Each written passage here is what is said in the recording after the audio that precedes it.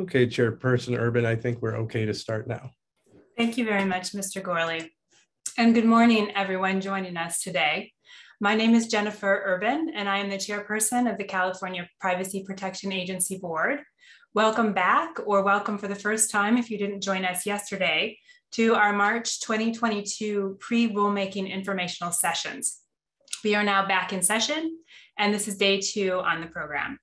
As a reminder, these sessions are being recorded. I would now like to ask our moderator, Mr. Justin Gorley, to please conduct the roll call. Thank you, Chairperson Urban. I will conduct the roll call now. Ms. Delatorre. Present. Mr. Lay. Present. Ms. Sierra. Present. Mr. Thompson. Chairperson Urban. Present. Chairperson Urban, there are 4 board members present. Thank you very much, Mr. Gorley. The board has established a quorum. Thank you, board members. Appreciate your service and joining us. Before we get to the substance of the day, as I did yesterday, I'm going to go over some of the logistical announcements that are necessary for everyone to be able to follow along as easily as possible. For those of you whom this is a repeat, thank you for your patience as we make sure everyone has a clear understanding. I'd like to ask first that everyone remember to please check that your microphone is muted when you are not speaking. And please note also that the meeting is being recorded. Meetings and events involving a majority of board members, including informational and instructional sessions like these, will be run according to the Bagley-Keene Open Meeting Act as required by law. First, let me sketch the format of the pre-rulemaking informational session so everyone has a sense of how things will proceed today. Each day, yesterday and today, includes a set of expert presentations that will provide background information to the board, agency staff, and the public on topics that are potentially relevant to the agency's upcoming rulemaking. If you review the agenda, you'll see that we have an opening item today that I'm going through now, and then an item comprising a series of presentations on today's topic. Accordingly, after we finish our item to open the day, we'll do public comment, and then we'll go to the item with our series of presentations for the day. Let me provide some information on how to engage in public comment. I will call for public comment after each item, so after this introductory item, and then after the presentations at the end of the day. Each speaker will be limited to 3 minutes. If you wish to speak on an item, please use the raise your hand function, which can be found in the reaction feature on the bottom of your Zoom screen if you want to take a second to locate it. Our moderator will request that you unmute yourself for comment. When your comment is completed, the moderator will mute you.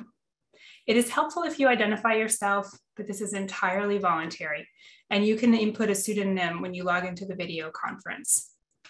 I'd like to remind everyone of the rules of the road under Bagley-Keene.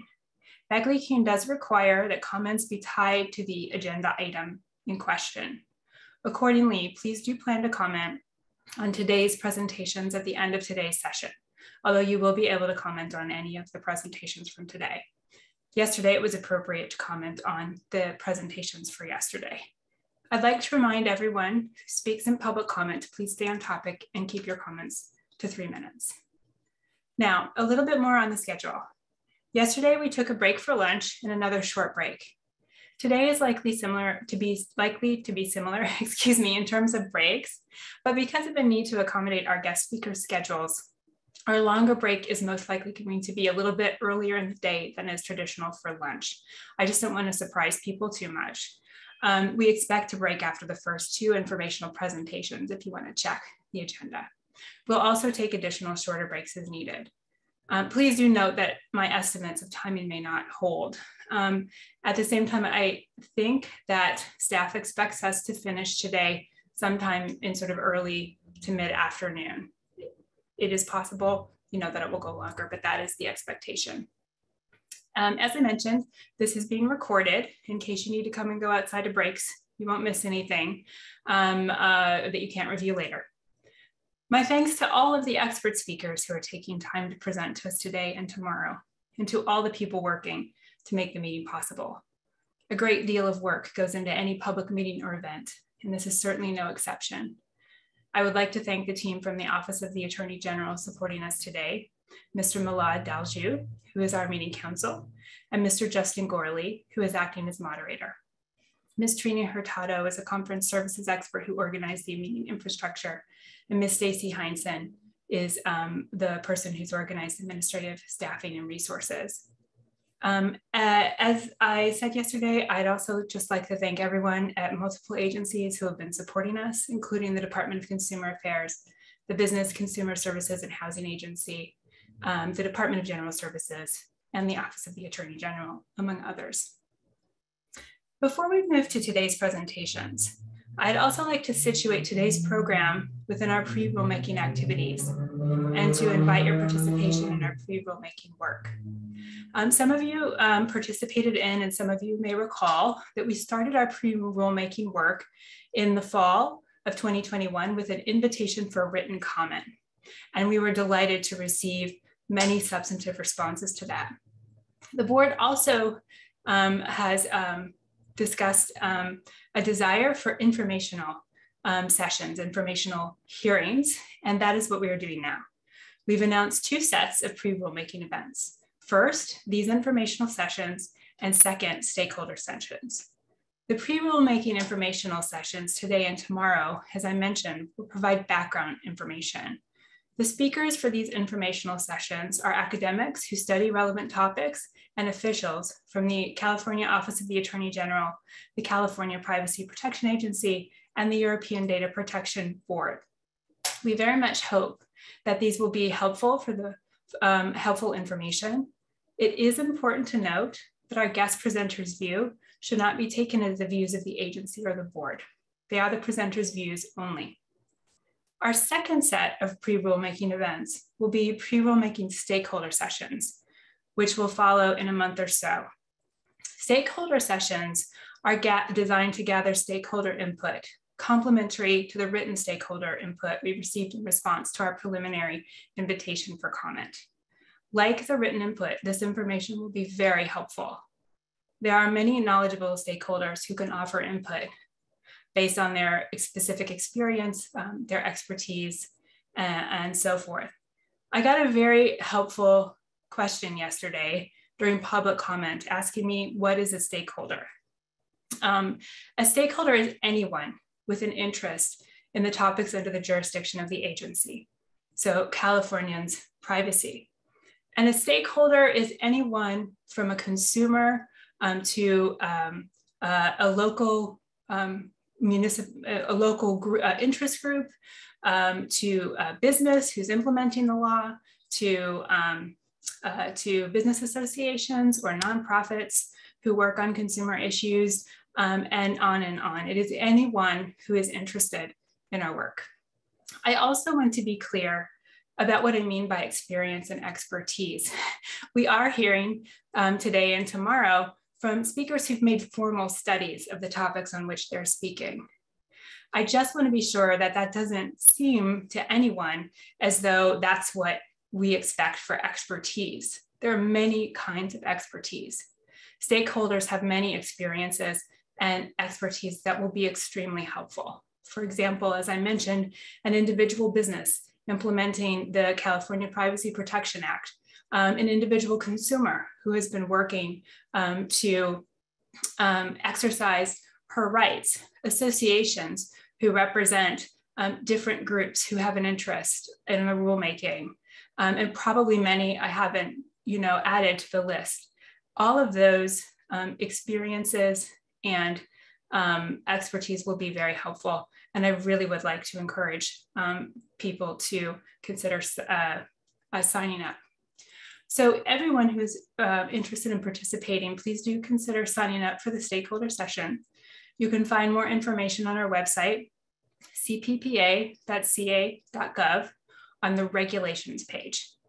There you'll find information about logistics and a link to a sign-up form. Please note that the date for the stakeholder sessions is not yet set because staff need to see how many signups roughly, and also to look for, they're working on venue options that will have a component for people to be able to come in person. So, but please, even though there isn't a date yet, please do feel free to sign up now.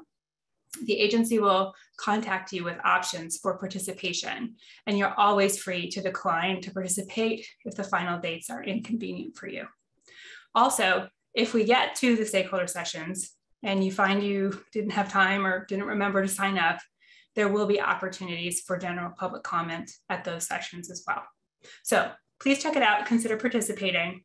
If you have questions, write to info@cppa.ca.gov. All right, thanks everybody. And is there any public comment this morning from those in the audience? Thank you, Chairperson Urban. Looks like there's a couple. And as a reminder for anybody, please use the raise hand button to indicate that you'd like to make a comment. You will have 3 minutes to make your comment. Ms. Gellis, I hope I said that all right. You now have permission to unmute yourself. Thank you very much. I'm unmuted, I believe. Okay. Thank you. My name is Kathy Gellis. I'm a lawyer in the San Francisco Bay Area who works on issues of technology and civil liberties, including privacy and free speech. I want to bring up at this point 2 comments. The first, more logistical, which is asking that the opportunity for public comment be better publicized and that the specific logistics for when, how be better explained in advance. So for instance, the details that were articulated at the beginning of the session were really helpful, and it would be great to have been able to read them in advance of the agenda. And the second point I'd like to just put on the record gets back to the stakeholder idea. The policy you produce will touch on other domains, including innovation and expression more generally.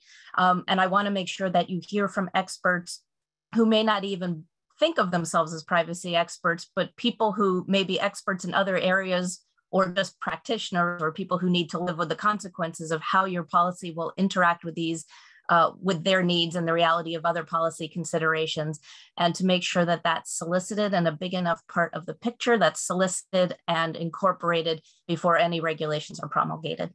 Thank you. Thank you very much, Ms. Gellis. Mr. Gorley, is there further public comment? Yes, Mr. Klochko, you now have permission to unmute yourself. Thank you. Hi, good morning, everyone. This is Justin Klosko from Consumer Watchdog, and we're particularly concerned about precise geolocation in cars. The drafters of the CPRA envisioned the law would address overreach in the auto industry. We believe manufacturers do not need to know our geolocation to operate. Having geolocation for emergency services, for example, does not mean they can take our safety hostage and then sell or share our data. This is a real serious issue for people. Just some concerns I'll highlight quickly. The federal government reported that 13 of the leading automakers collect, use, and share our data from connected vehicles. Location and operations. Many of these companies reserve the right to collect, use, and share data in order to track and market products without any really substantial limitation.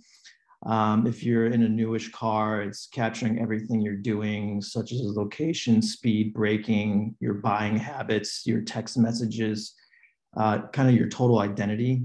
And we've learned car manufacturers are working with software companies to use this data to bring advertising right into the dashboard, feeding directly, apps such as Domino's or Starbucks, so they can better know when a person is likely to buy, say, a cup of coffee. Data miners like WeHo, tout its mobility data of over 10 million connected cars, and they claim to see precise speed in which cars are traveling on 95% of US roads. And geolocation can really meddle with insurance premiums. We've learned that insurance companies are working with the state insurance commissioner to allow telematics data to calculate our insurance premiums, which we believe will redline insurance policies and lead to discrimination. And one of the biggest misconceptions is that technology is making driving safer. It hasn't. Deaths are at all-time highs. prompting the federal government to act recently. So the intent behind the CPRA was for greater consumer protection, not less, but we're looking forward to regulations that end this era of data monopoly.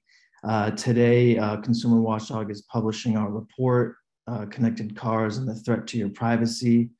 And so we just wanted to say that and thank you to all the board members for your time and patience. Thank you very much, Mr. Kloshko. Mr. Gorley, is there further comment? There are no other comments at this time. Thank you, Mr. Gorley. As is my practice, I will wait just a little while in case anyone is formulating a thought, as can be the case. And if not, then we will move on to the next agenda item.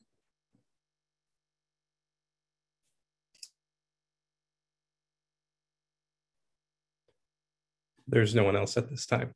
Thank you. Thank you very much, Mr. Gorley. With that, we will move into the informational presentations for the day, which you can find under agenda item number 5, informational presentations continued, overview of risk assessments and consumer rights with regards to to automated decision-making. You can follow along on the program for the day. Again, please note that we will take some breaks. I will introduce each speaker with a short biography, and then they will present to us. I understand that speaker bios and any slide presentation speakers use will be available on the agency's website as soon as they can be processed. We are also, we'll have a transcript as well as the recording. So again, you'll have lots of opportunity to review the information if you would like in the future.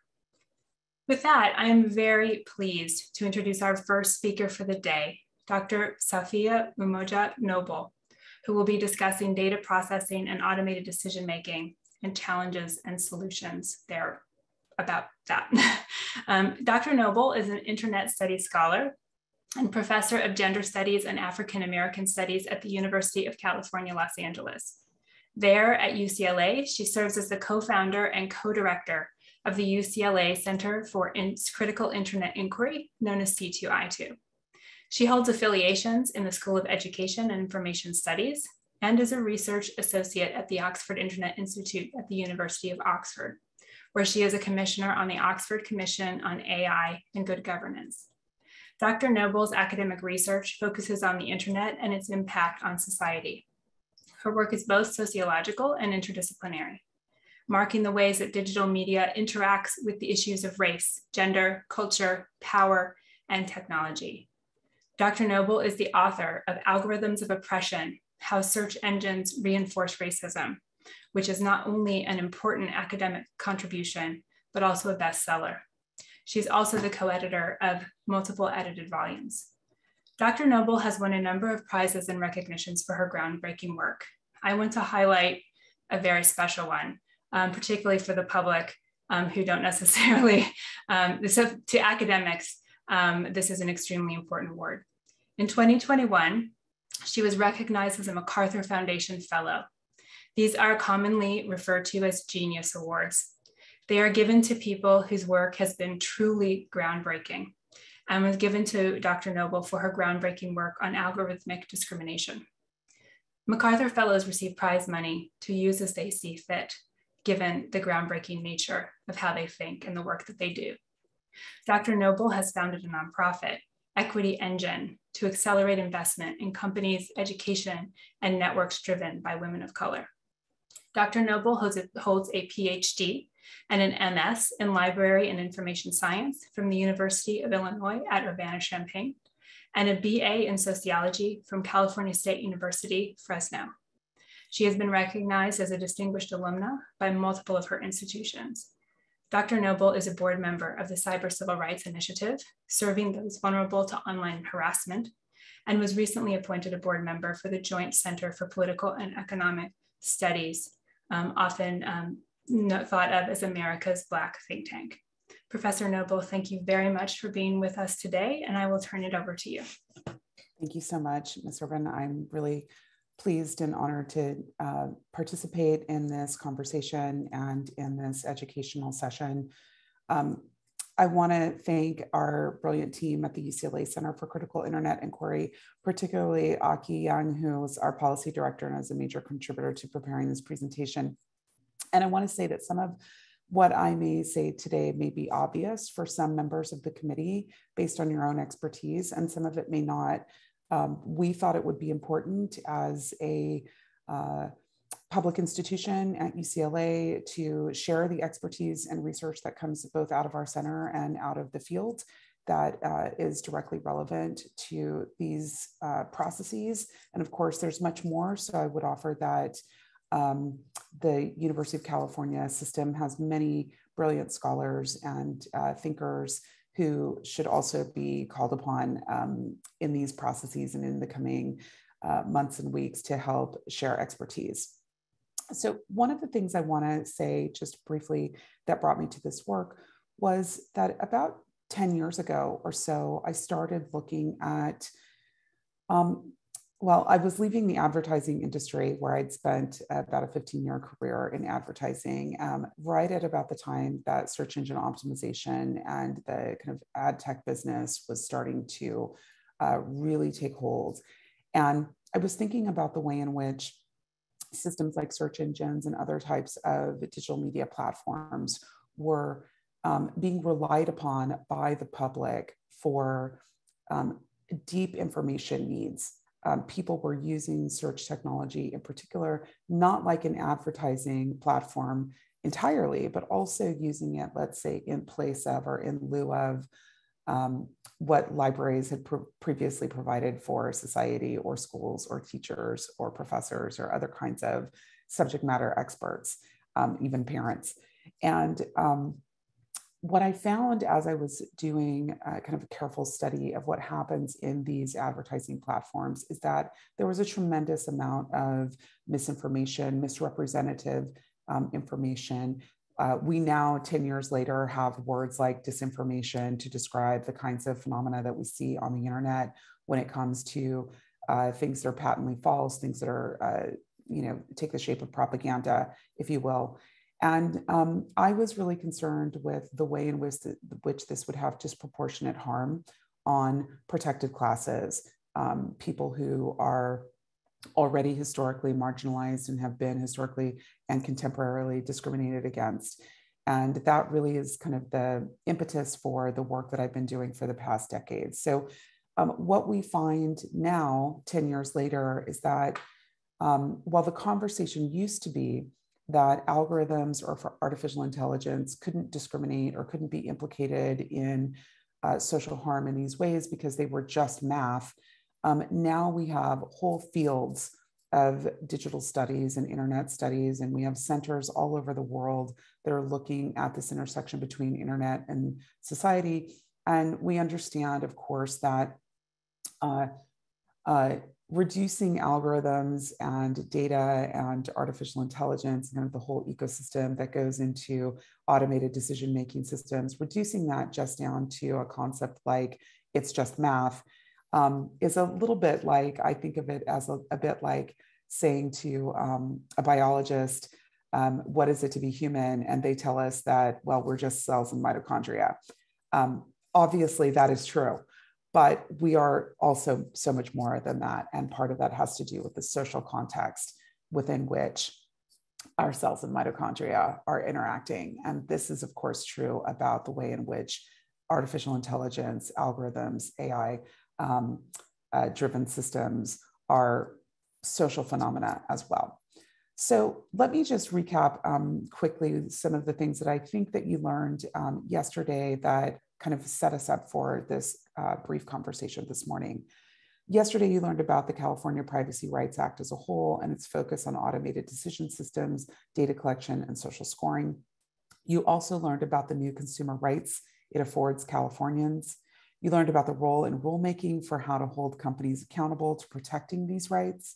And this includes rules on how companies should be performing audits and assessments and what meaning information they must provide to consumers about the decision systems they're using.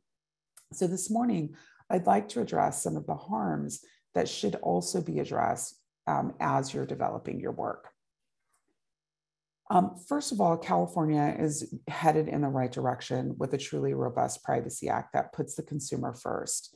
As you can see, many places across the country have been trying to enact similar consumer rights focused legislation, specifically in relation to our data bodies or our data profiles or the data that describes who we are and is used to make decisions about consumers or the public.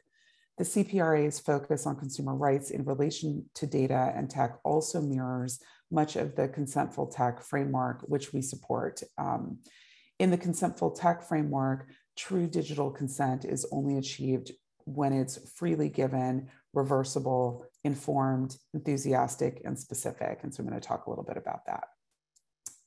Now, in determining the new rules for enacting the California Privacy Act, we think you have a chance to do something groundbreaking. You can put Californians first in order to help you do this. And I want to offer some groundbreaking questions, frameworks, and suggestions that might support the way that you think about this. First, I want to disavow of any belief that tech, algorithms, or data are neutral. They simply are not. They're human-made and they reflect our society. Therefore, the policies that govern them, the rules you're writing, cannot be neutral either. From that premise, the opportunities of the CPRA flows the following questions.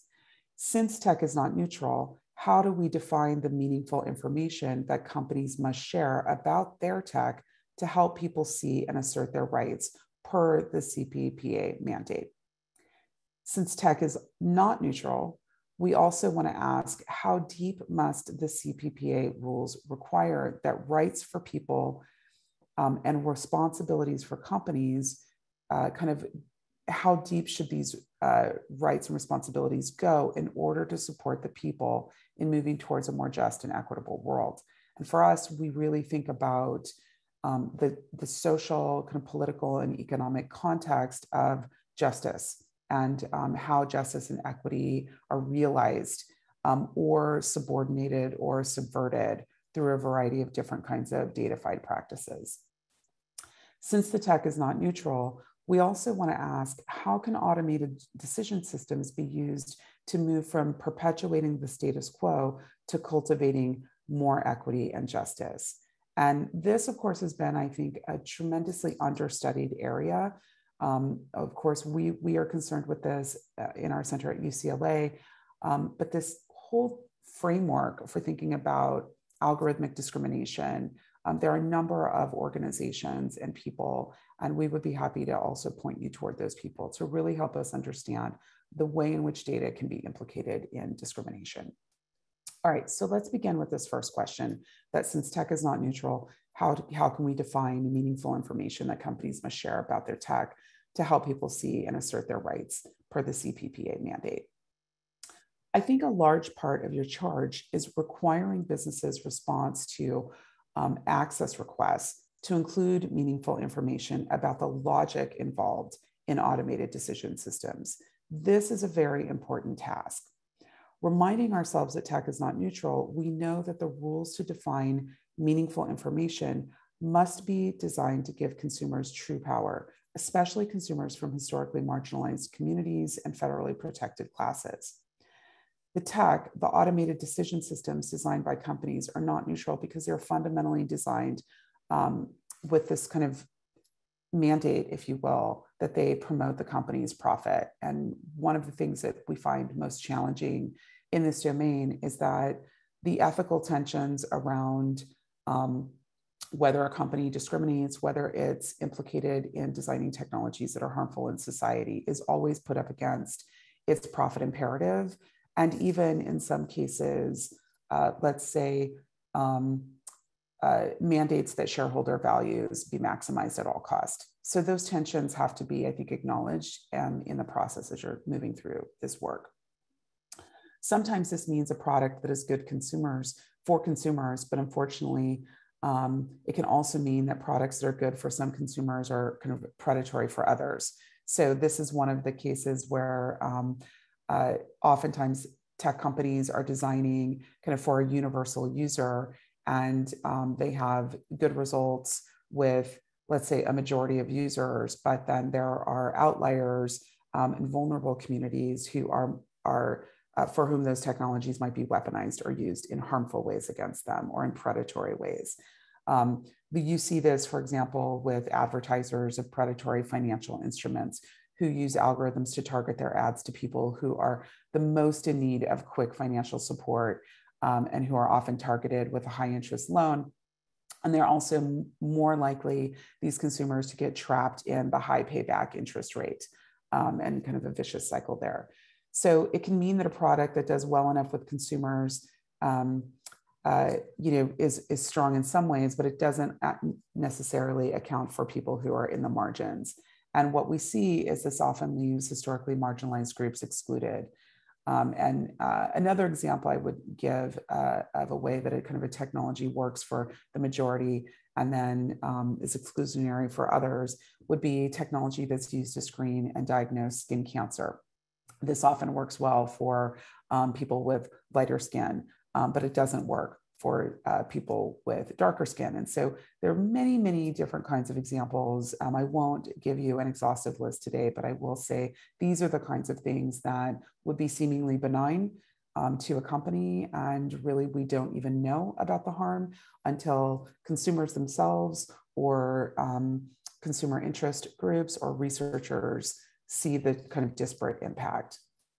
All right, so from all of this, we often find that vulnerable communities fare worse in the design process of a variety of different kinds of technologies. And to define meaningful information in a superficial way leaves too much room for the companies to give information that really reinforces their profits or speaks to the majority of the consumers for whom their product is being used. It gives very little power to consumers, especially from historically marginalized communities, to point out the flaws and the harm. So instead, meaningful information should present us with the opportunity to make public policy, to borrow a phrase from the Center for Urban Pedagogy. And in order to do this, meaningful information given by companies about their automated systems must include a couple of the following things. First, information on the model used to make the decision.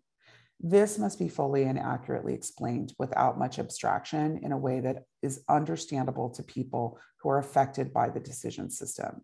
If it's too complicated to be explained to an affected person, perhaps companies should not be allowed to use that kind of decision model. If we cannot explain the decision model to the people that are affected by it, we risk allowing decisions that are deeply impacting real humans to be made by models and machines that feel deeply abstract and non-human. So we kind of need to really address this tension. We also think that information that is shared with the public should not only be shared about the model, it must show the impact of the model.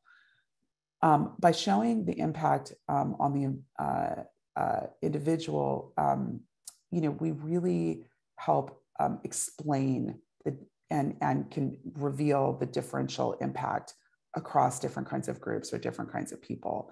So we need to understand how these models are impacting individuals, but that alone is not enough. We really need to show the impact at the level of community too. So let me say a little bit more about this. Sharing with an individual meaningful information that includes the model and how it determined this decision about that one individual reinforces assumptions about the individual's undeservingness. And we know that we see this over and over.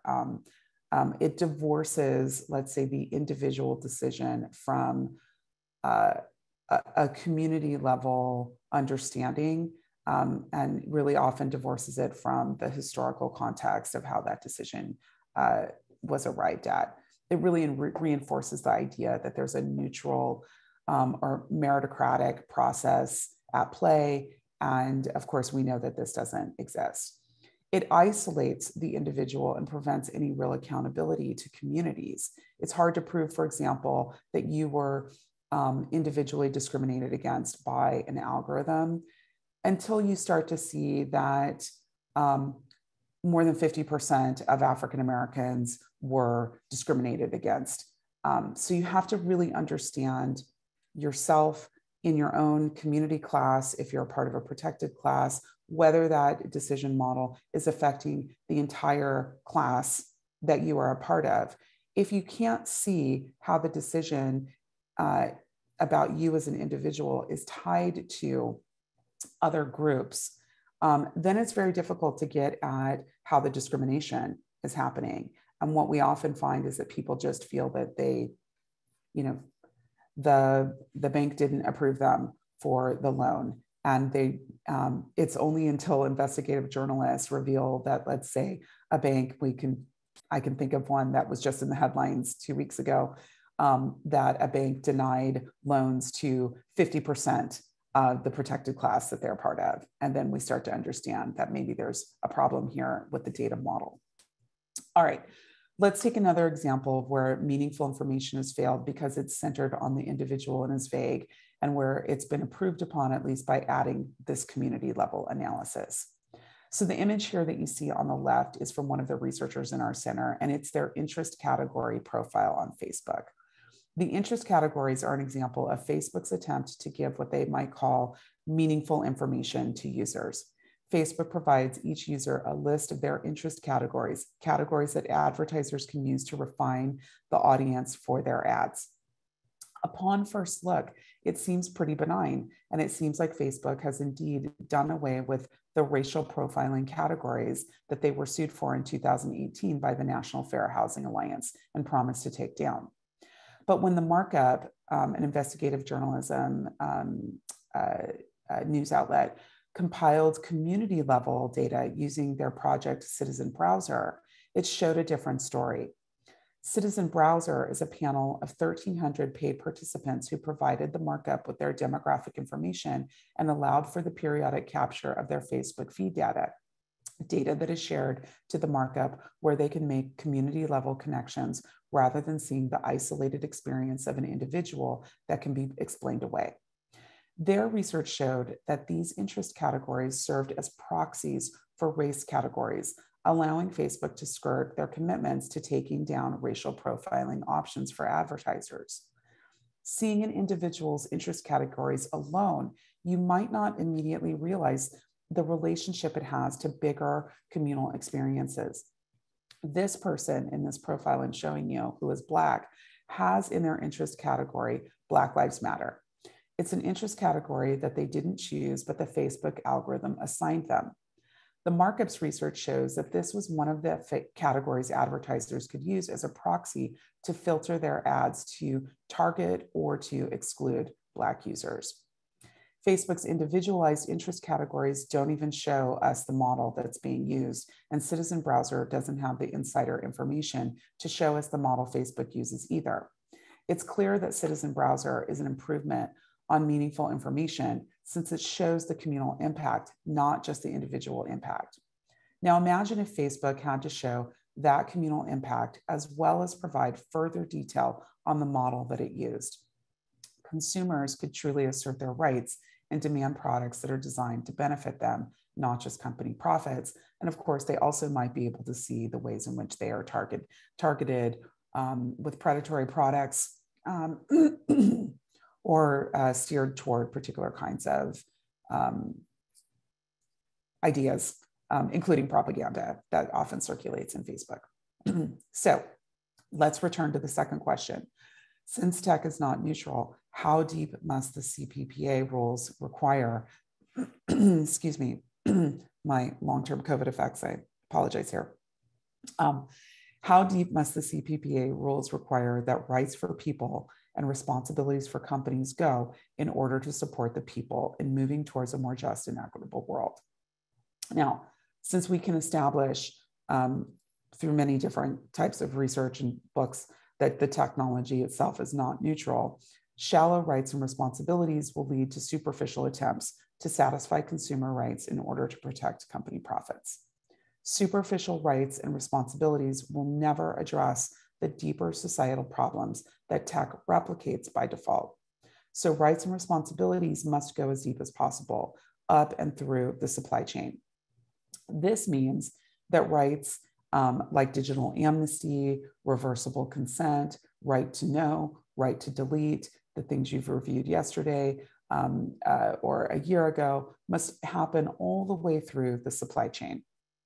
Audits and assessments are one step closer to holding companies and their technologies accountable, but they really are not enough. Many reports have shown the limitations of audits and assessments because companies refuse to give information, governments refuse to define what automated decision systems are, or the audits and assessments have insufficient penalties. To overcome this limitation, more rules should be made to require companies to delete algorithms and the data associated with these algorithms when their audits and assessments fail. Deletion of algorithms and associated data as the ultimate recourse is necessary because it helps us shift away from the logic of if only we fix or debias the algorithm.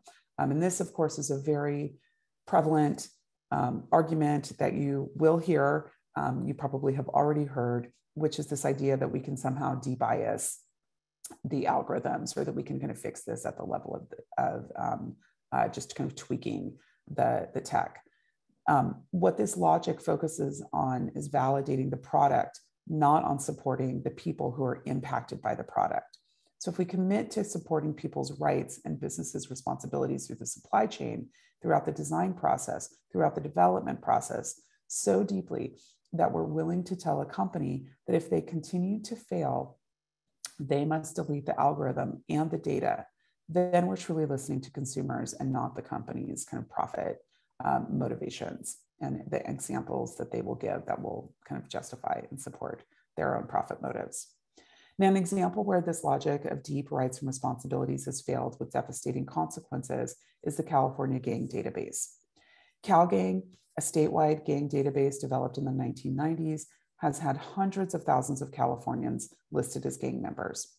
At its height in 2012, CalGang had over 200,000 people listed as gang affiliated. In 2016, a state audit of CalGang showed that among those listed in the gang database, 42 entries had birth dates that indicated that they were 1 year old or younger, with the majority of those entries being in the database because the individual had allegedly admitted to being a gang member. The 2016 audit also showed that despite federal legislation that mandated that people would be removed from the database after 5 years unless updated with subsequent criteria, auditors found over 800 individuals who should have qualified for being purged, but were still on the list. Almost half of these individuals had purge dates set more than 100 years into the future. Individuals can request to be removed from CalGang, but according to Urban Peace Institute's 2018 report and firsthand experience supporting dozens of removal requests, the process is ineffective. Removal requests are often denied. People don't know they can make such requests, and it is unclear if removal protects from erroneously being added to the database again in the future. Oversight and rulemaking related to CalGang has undergone consistent legislative updates since at least 2013, and it continues to fail. Starting January 1, 2020, the Department of Justice will now do regular audits of CalGang. But at some point you have to ask, when is enough enough? Individuals trapped in this broken technology suffer consequences that go beyond the technology itself. The CalGang database is used for employment and military-related screenings. A mother responds to police officers at a front door wanting to question her 6-year-old child about his gang affiliations. A 59-year-old man is added to the list after playing chess in the park with friends. The list goes on. With technologies like gang databases, automated decisions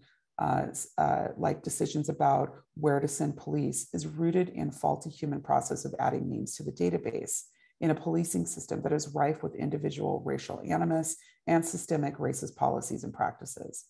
Audits and assessments keep giving a pass to CalGang to fix itself, to debias itself, but these efforts are not and will never be enough. CalGang has had enough time to improve since its implementation in the 1990s, but it continues to fail Californians.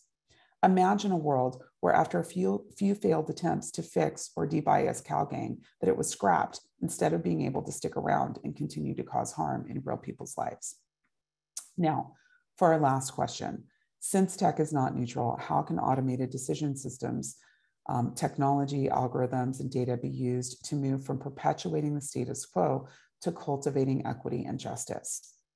While this question might not be the exact purview of this board, so much of the tech you will see, assess, audit, and engage with will be tech that perpetuates the status quo. In this case, when we say tech that is not neutral, it means that tech not only promotes company profits over consumer rights, but that tech, even with the most default and passive decisions, reinforces the status quo, a status quo that privileges some and punishes others. So what we would need, what would we need to overcome this?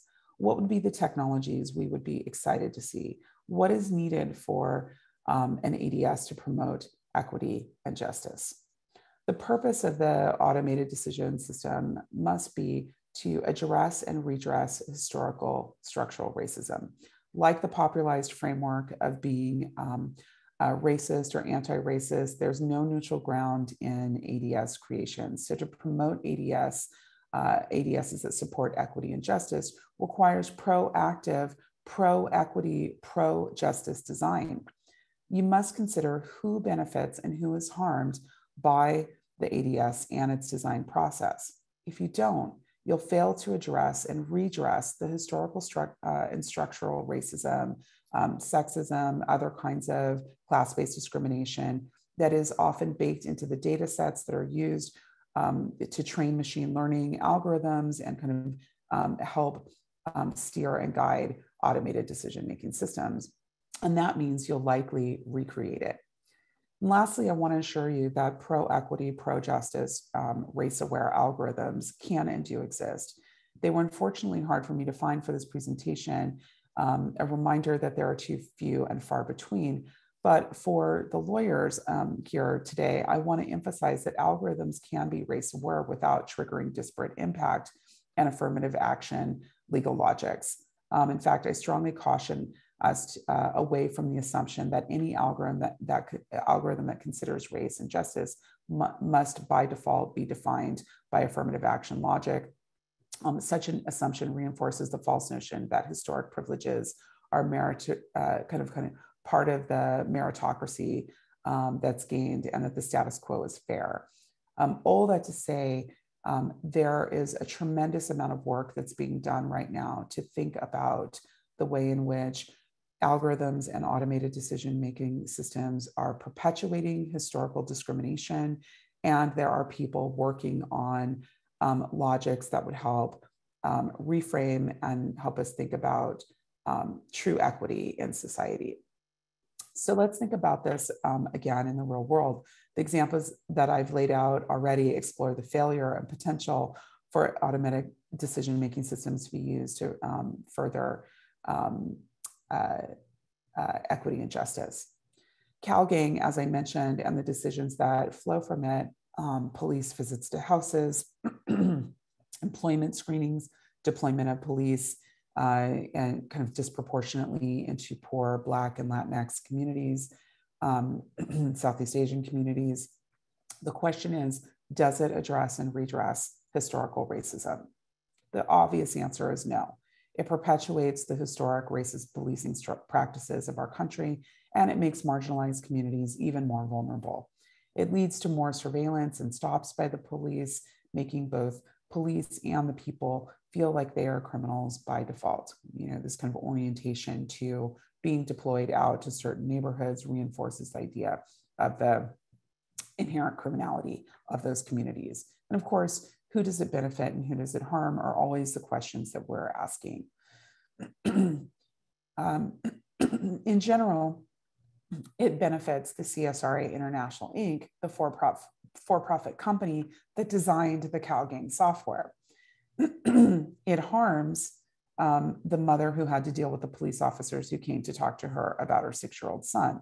It harms the 59-year-old man who wanted to play chess with his friends, and instead the police were deployed to the park. This is a technological system that does not cultivate equity and justice. It creates lists and automated decisions that reinforce inequality and racism, and there is a company that truly profits from that. On the other hand, is an example of a technology that gets much closer to cultivating equity and justice. Clear My Record, a partnership between Code for America and the San Francisco District Attorney's Office, works on automated record expungement. The underlying law, California's AB 1793, is a law that tries to address historic racism. AB 1793, passed in 2018, mandates that counties clear convictions for buying or possessing marijuana, convictions that disproportionately were targeted towards communities of color. The law itself aims to decrease police surveillance and the impact of criminal records on the very communities that have felt the brunt of racist police surveillance, a racist criminal legal system, and a racist public policy that was deployed through the war on drugs. Adding an automated expungement technology on top of a law that is moving in the direction of addressing historic racism means the technology can support that good underlying law. With Clear My Record, the tech is dependent on the good policy of AB 1793 versus with CalGang, the tech defines and reinforces the regressive policy and the policing system. So these key questions are helping us determine if technology or an automated decision system is cultivating equity and justice. And these are the same questions we can be asking in designing our policy. And it's from these questions that I formulated my recommendations for defining meaningful information and how deep rights and responsibilities should go.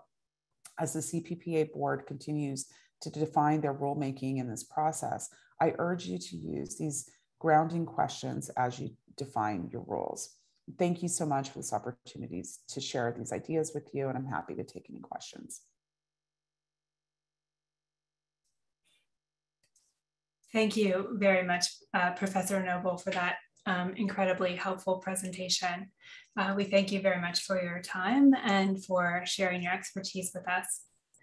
I'm delighted now to introduce our next speaker, Dr. Gwenda Legrand, who will be presenting on data privacy impact assessments, what should be considered. Dr. Legrand is the head of activity for enforcement support and coordination at the European Data Protection Board. He is particularly involved in the coordinated enforcement framework and the support pool of experts, which aims to assist the national supervisory authorities in their investigations and enforcement activities of significant common interest. Before joining the European Data Protection Board, Dr. Legrand worked at the French Data Protection Authority, the CNIL.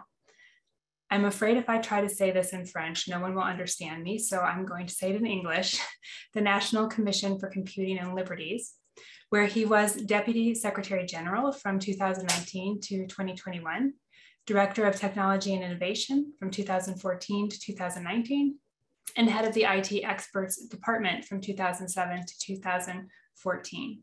At the CNIL, Dr. Legrand focused on new technologies, information security, digital transformation, ethics, and international affairs. Dr. Legrand served as the coordinator of the technology subgroup of the European Data Protection Board from 2018 to 2021, and he served as the board's liaison to ISO IEC, JTC1, SC27, WG5 working group, which develops privacy standards, and is a member of the advisory group of ENISA, representing Working Party 29 and EDPB since 2015, the European Data Protection Board since 2015. Dr. Legrand started his career in academia and was an associate professor in networking and security. He received his PhD in computer science from the University of Paris 6 in July of 2001, and his master's degree in digital communications from Telecom Paris in 1998. He graduated as an engineer in telecommunications from Sud Paris in 1997. I'm very pleased and grateful that you are here today, Dr. Legrand, and I will turn it over to you.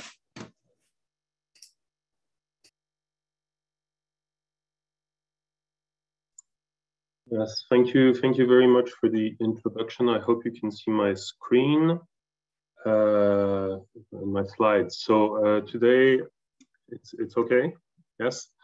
Today I'm going to talk about data protection impact assessments in GDPR, which we call DPIA. It's commonly called PIA, Privacy Impact Assessments, in many regions of the world.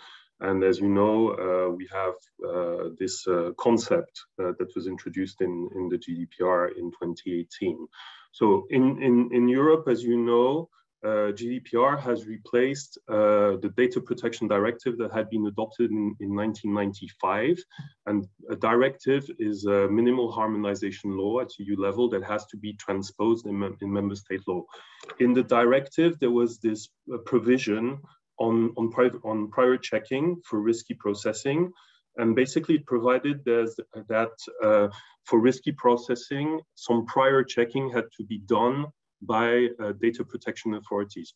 So to a certain extent, and without being oversimplistic, I would say that compared to this directive and to the associate national law, what GDPR has done is that it has shifted the prior checking by the authority to a kind of accountability obligation to carry out a DPIA when the processing is likely to result in a high risk. I really emphasize the word likely because the objective of the DPIA is to ensure that once you have implemented the appropriate measures, the processing is not high risk anymore. And in GDPR, you will also see that once you have implemented measures to mitigate the risk, if the residual risk is still high after having performed your DPIA, then you're obliged to consult with a data protection authority.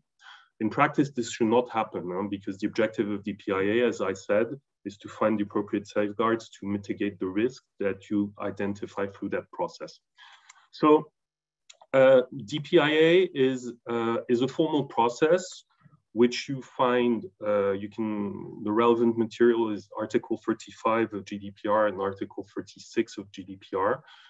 It's not a box ticking exercise. And if you want to know more about GDPR, about DPIA, you can also consult the EDPB guidelines on data protection impact assessments, which the link is on the slides here. And there's a lot of material also that was done by some national authorities, and I will present this during my presentation.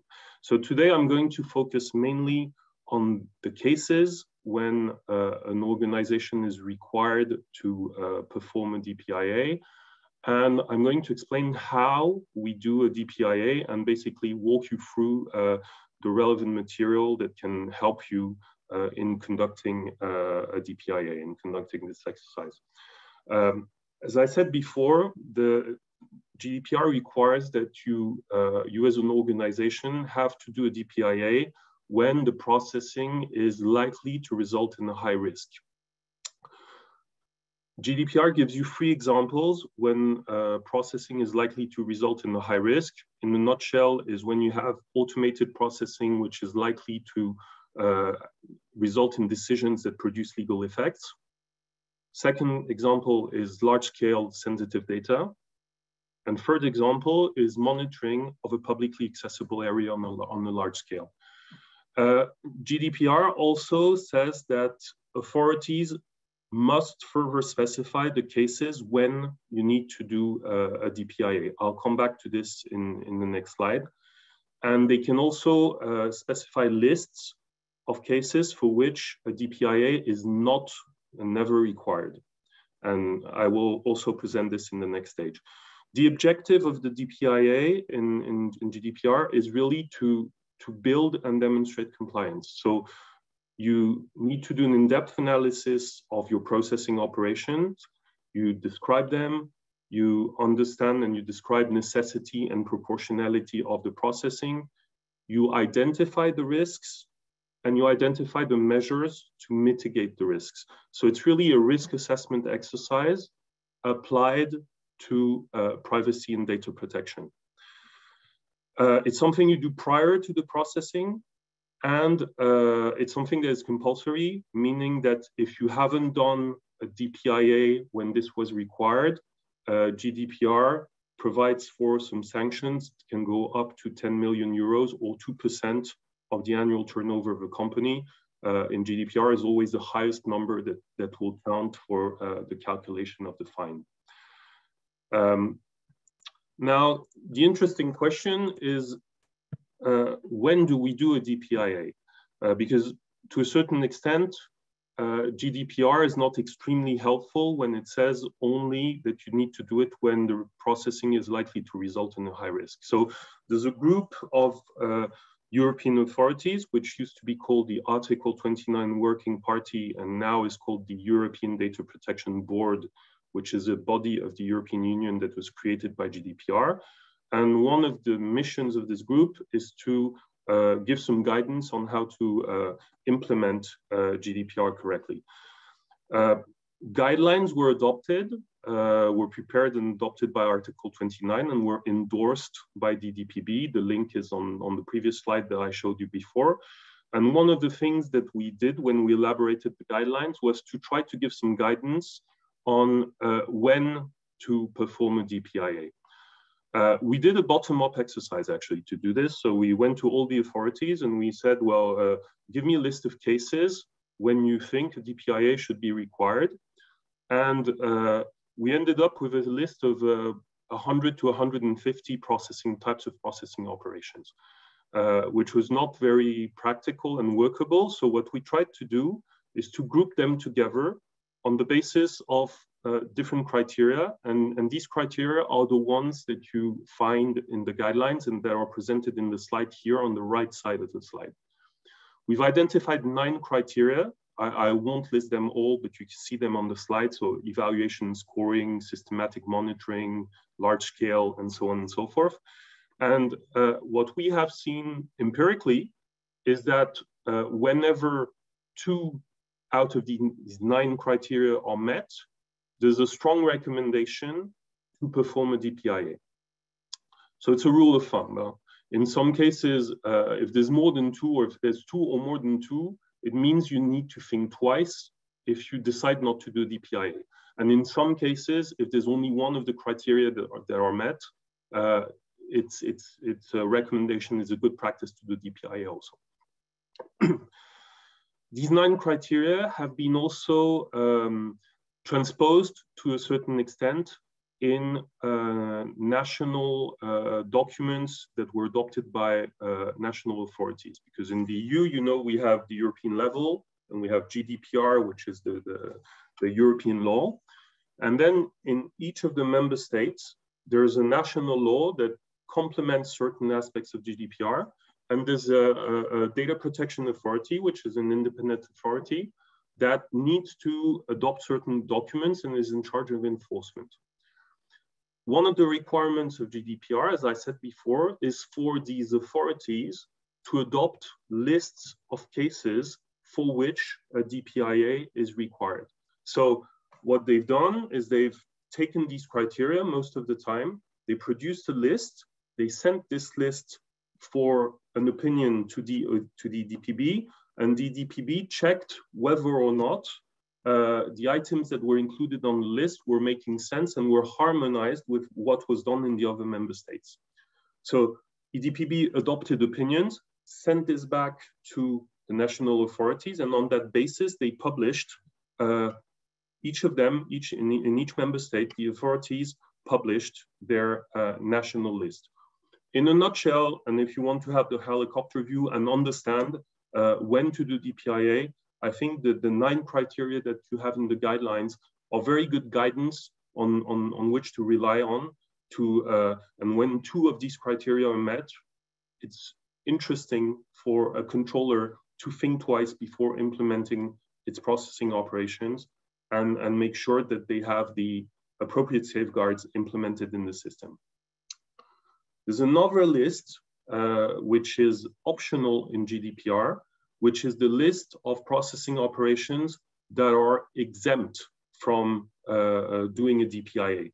Now, this is interesting because you can either think about including in this processings that will never be high risk, of course, but you can also have cases where it's a processing operation that is very generic and for which the exercise of conducting the DPIA has been done already. And if you implement the processing operation in the way that is described in the framework and using the safeguards that have been identified in this kind of generic DPIA, then you can be assured that the processing will not be high risk. So it's really, we really have these two types of lists. In the law, the compulsory list is required from the national authorities, and the exemption list is optional. On this slide, I'm trying to show you all the documents that can be relevant for you when you think about exercises that are similar to DPIAs as described in GDPR. So there's GDPR, of course, which I mentioned before, Article 35 and Article 36. There's the DPB guidelines that I have mentioned already. If you go to certain member states, some member state authorities have also issued some guidance. And as explained in the introduction before, I worked for many years at the CNIL, which is the Commission Nationale de l'Informatique et des Libertés, the French Data Protection Authority. And we had there a long history of working on privacy risk management. Back in 2012, we had done some privacy risk management guides that were published in French and in English, and they were revised and enhanced in 2018 to match the requirements of GDPR when GDPR became applicable. So you have 3 guides there that you can find on the CNIL websites. I don't know if you can see, this is the web page of the CNIL, but there's a page that is dedicated to PIA. There's a description of the elements I mentioned before, so when to do DPIA and so on and so forth. And what you will see in the 3 guides is how to do DPIA. So there's a methodology that is described in the first guide, which is aligned and compatible with the risk assessment exercises that people know quite well and are acquainted with in the information security world. So in a way, what was done there is to transpose risk assessment for information security to the world of privacy. So thinking about not the impacts for the organization, but thinking about the impacts for the data subjects, for the individuals. So this is what you have in the first guide, which is available in English. The second guide, you will have a list of templates which explain, it's a kind of framework to conduct the DPIA. And the last guide is a list of measures that you can implement in the system to mitigate the risks that you identify with the methodology. What was done on top of that was to publish a number of use cases. So what we sometimes call the PIA frameworks. And we've done one for Internet of Things, for connected objects, for instance, that is also available on the CNIL website. And this PIA framework basically is guidance provided by the authority that gives you the list of typical questions and typical answers that can be relevant in a specific sector. One other thing that was done by the authority, and I'll come back to this in more detail, is to publish some software. Because I used to say that it's very nice to do some guidance, to publish some PDF, but if you print all the documents, this represents more or less 200 pages. So it's very lengthy. It's not necessarily easy for people who are not used to risk assessment exercises and risk management exercises to know where to start. And therefore, there was an exercise that was done at the CNIL to edit some software and publish some software, which you will find on the CNIL's website, and I'll come back to this on the next slide. Last thing that was done was to work at ISO. ISO is the International Standardization Organization, and there's a working group there that is developing some standards in the field of privacy.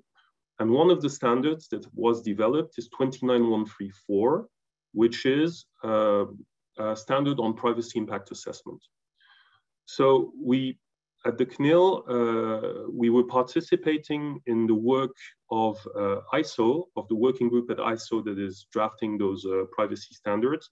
And we contributed to the 29134 to make sure that what is in the method and what is in the software that I mentioned before is compatible with the international standard 29134 that is now recognized at international level.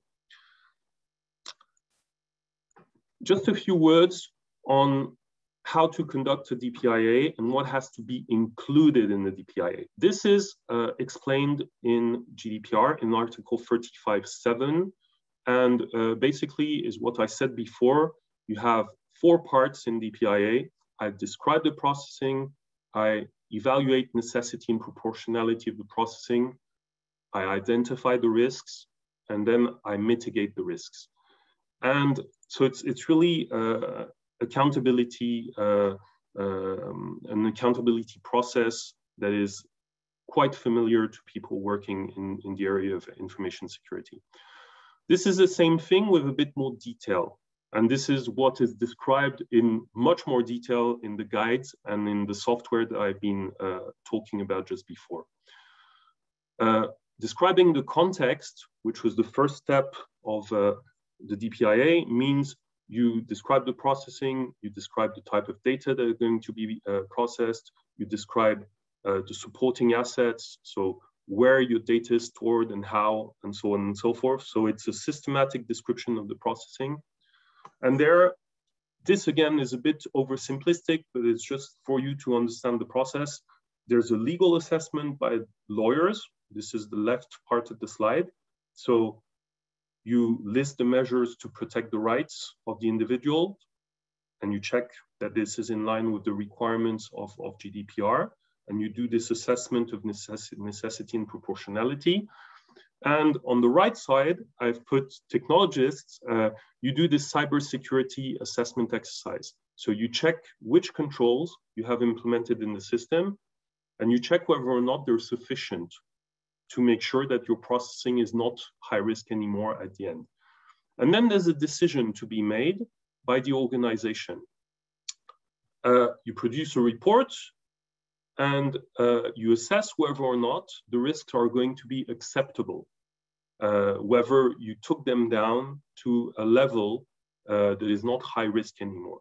If it's not the case, you reiterate the process, you include more controls, and if it's impossible to go down to processing that is not high risk anymore, GDPR says you need to consult with the authority that will give you some guidance or tell you not to implement the processing operation.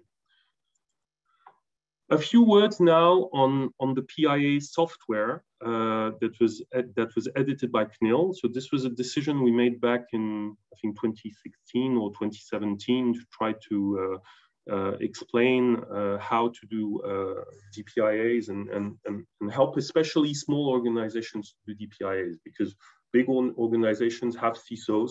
They have people who know this type of process, but for small organizations, this can be a huge burden to do a DPIA. So this is the reason why there was this decision to make this tool at the CNIL and make it available. This tool is software that you can download that is standalone on your computer or can run on the software. It was initially released in 2 languages, French and English only, but it was published on GitHub.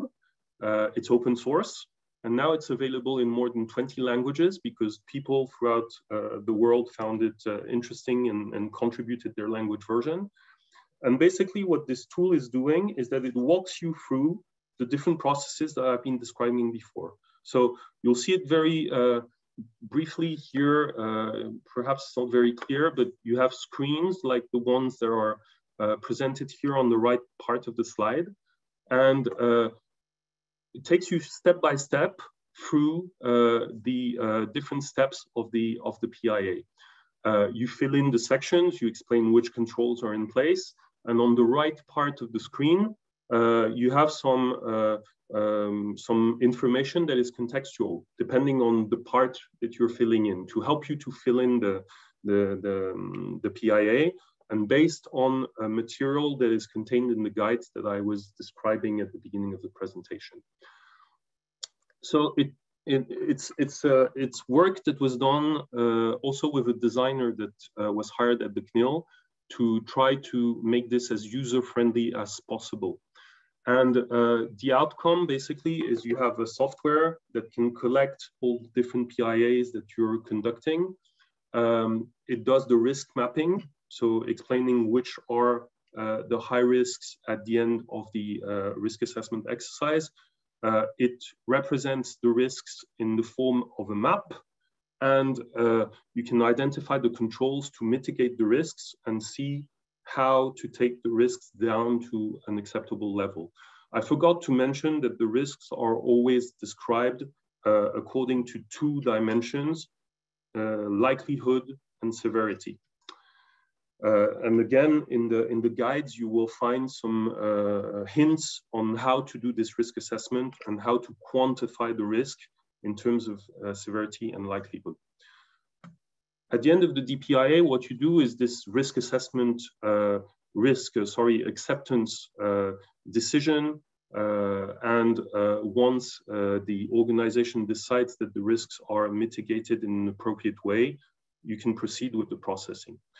One recommendation, which is not a requirement of GDPR, is to publish the PIA or publish a part of the DPIA, also to show to the public that the risks have been tackled in an appropriate way and that the exercise has been conducted seriously by the organization. So with this quick summary of my presentation, the PIA or DPIA in GDPR is an exercise that makes it possible for you to build and demonstrate compliance of processing operations. It's something that feeds into more general processes that can be implemented by companies like, audits, the register of processing operations, risk management exercises, management of information security, and so on and so forth. And the interesting part is that organizations are quite familiar today with information security management, risk management, and privacy risk management or data protection impact assessments are exercises that are extremely similar to this. It's really the same logic. It's just that the focus is not only on dealing with and managing the risks for the organization, but also focusing on the risks for the individuals. Thank you very much for your attention. I just highlight that the slides that I showed you today, most of them have been adapted from material that was developed previously when I was at the CNIL, and this is why there is this CNIL credit. Thank you very much, and I'm ready to answer your questions. Dr. Legrand, thank you very much for that very helpful and relevant presentation. It's greatly appreciated. Thanks again to actually both of our first two speakers. We are now going to take our first break, which is on the longer side, to accommodate our speaker schedules. We'll reconvene at 11:30 a.m. Pacific time for our next presentations. Please feel free to leave your video or teleconference open or to log out now and just log back in at 11:30. And we will look forward to seeing you then. Thank you.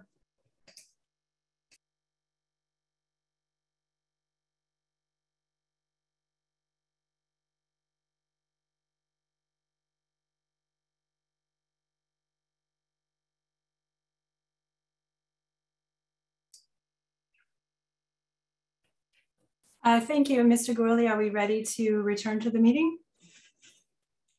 Yes, Chairperson Urban, we are ready. Thank you very much, Mr. Gourley. Welcome back, everyone, to the California Privacy Protection Agency's March 2022 pre-rulemaking informational sessions. I would like to remind everyone that we are recording this meeting. If you're just joining us, we are listening to a series of presentations under agenda item number 5, informational presentations continued. overview of risk assessments and consumer rights with regards to automated decision-making. We have 3 more presentations today, and then we will finish the day with public comment. Excuse me, my apologies. I'll remind everyone of how to engage in public comment when we get to that part of the day.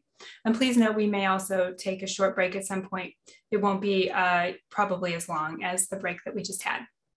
All right, we will now continue on with our first set of informational presentations. If you'd like to note the place on the agenda, we're on agenda item number 5, Part C, Cybersecurity Audits. And if Professor Hoofnagel is ready, good morning, Professor Hoofnagel.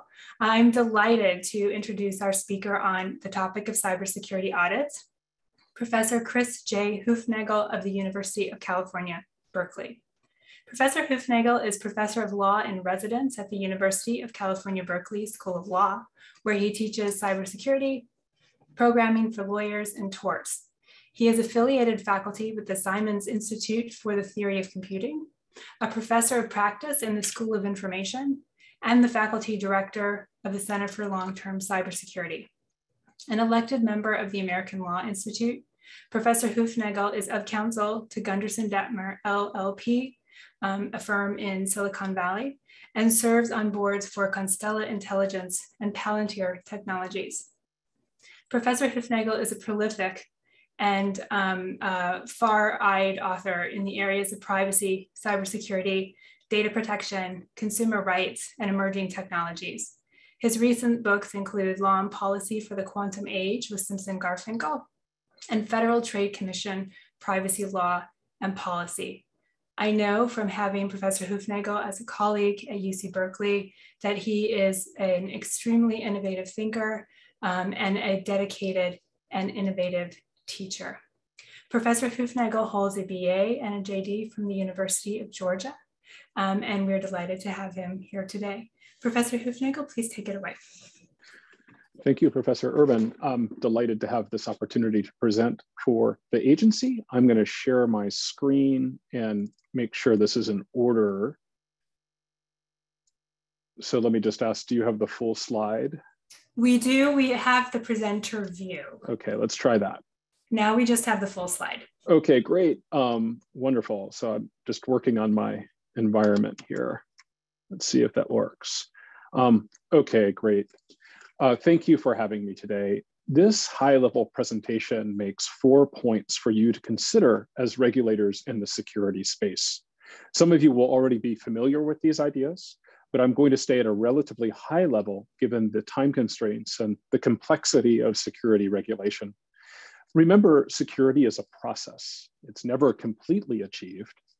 Today, I'm going to talk about 4 dynamics in that process, 4 dynamics that I think you will see as regulators in the security space. The first is that familiarity with the terms of art used in security is important because security terms have counterintuitive meanings in practice. Second, I'm going to revisit the CCPA's terminal policy goals. And I do this to warn you that instrumental activity surrounding security can overshadow these goals. Third, I'm going to explain how security frameworks are highly congruent, meaning that at the highest level, there is consensus about what good security hygiene is nowadays. And then fourth and finally, I'm going to explain that there are many policy options for implementing security frameworks. Let me start with, here we go, terms of art in security. 3 confusing distinctions that it's important that you're familiar with. First, it's important to know that there's a difference between audits and assessments. Audits are examinations against an externally defined standard. These standards are often objective in the sense that they have a pass-fail basis. So for instance, if there are less than 2 millimeters of tread on your tires, you probably need new tires. Assessments are different than audits in 2 critical ways. First, in an assessment, the client company gets to define what the goal is. The company can say, look at my tires, But even if they're worn, we have other ways of keeping the car safe. So I can still meet my goal, even if my treads aren't more than 2 millimeters deep. Maybe the car is only operated in a warm climate, so it doesn't matter as much how deep the treads are. The second difference is that in an assessment, the examiner is free to draw from a wide range of evidence to develop an opinion of compliance with that goal. Let me emphasize, it's an opinion. It's not a straight up or down. Perhaps the examiner, returning to the tire example, says, you pass the tire test, even though your tires are worn, because you tend to drive slowly, or because you never drive in the snow and rain. Critically, most privacy and security evaluations are assessments, not audits. This means that the independence and ethical standards of evaluators are key. At the Federal Trade Commission, for instance, the agency has started pre-screening evaluators to ensure that they have a sufficient reputation in the field. If you ask a company for their security assessment, they may respond with a one-page long opinion letter from that evaluator. So it's important to anticipate that outcome and not just ask for the assessment, but to ask for the underlying evidence that supports the opinion, the final opinion made by that evaluator. There are also important differences between the terms security incident and security breach. And apologies if this is too basic, but there's an important policy point here. A security incident is any event that imperils confidentiality, integrity, or availability of information. For instance, if logs indicate that someone might have gained access to an account without authorization, that is a security incident. Security breaches, on the other hand, are legal events. A security breach is the determination that an incident requires notice. So for instance, if that log, upon investigation, leads to a finding that covered information was accessed by some outside person, notice probably has to be given to the user. Network and software engineers will be the ones who identify and diagnose security incidents, whereas the lawyers are in command of so-called security breaches. What this means for you is that you will hear a different story about security if your evidence collection comes from the technical people than if it comes from the lawyers. The technical people are going to see more events, they're going to see more threats, and they're going to see events that did not lead to notice, even when there's problems with confidentiality, data confidentiality. Finally, I want to mention the last term of art here. The word accountable has a strange meaning in privacy land. That is, many in the industry use the word accountability to mean that they are able to make an accounting, as in, we can tell you what happened to personal data. This is different than the use of accountability in everyday use, by which we typically mean that we are accountable for our actions through prosecution in the criminal justice system or through civil liability. Let me turn quickly to this, the second point. A second major theme surrounds our terminal goals in the CCPA. You are familiar with these, and so I have just inserted them here on the slide. Let me emphasize that security is broadly defined in your policy goals. It's the object of security is personal information, not just sensitive information, and not just information that is somehow economically valuable, but rather all personal information. And the threat to be protected against is security incidents, not the narrower concept of security breach. Why this matters, you heard a bit about this earlier today from Professor Legrand, who talked about risks. The reason why it matters is that our concepts surrounding security can diverge. Your agency is charged with protecting a value, the right to privacy. Companies, however, will define this value through the lens of risk and use controls to manage that risk.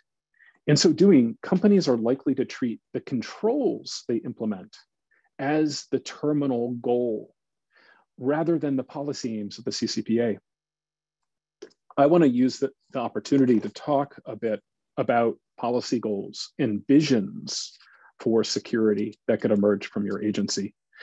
Security today is like the automobiles of the 1960s. We have powerful and awesome cars that gave us lots of utility in the 1960s, but they also ignored safety. And the industry blamed accidents on drivers. Since then, we have implemented technologies like the seatbelt to mitigate harm and advances like traction control that helps us avoid accidents in the first place. What would it take to move computer security along in the same way that makes markets and regulation drive improvements in automobile safety? One might be improvements in situational awareness. So here on this matrix here, I can tell you where we are today. We're in the no known category. We know that there are a fantastic number of security breaches. What we don't know is how many of these breaches go unreported. And no one knows about undiscovered incidents and security vulnerabilities out there.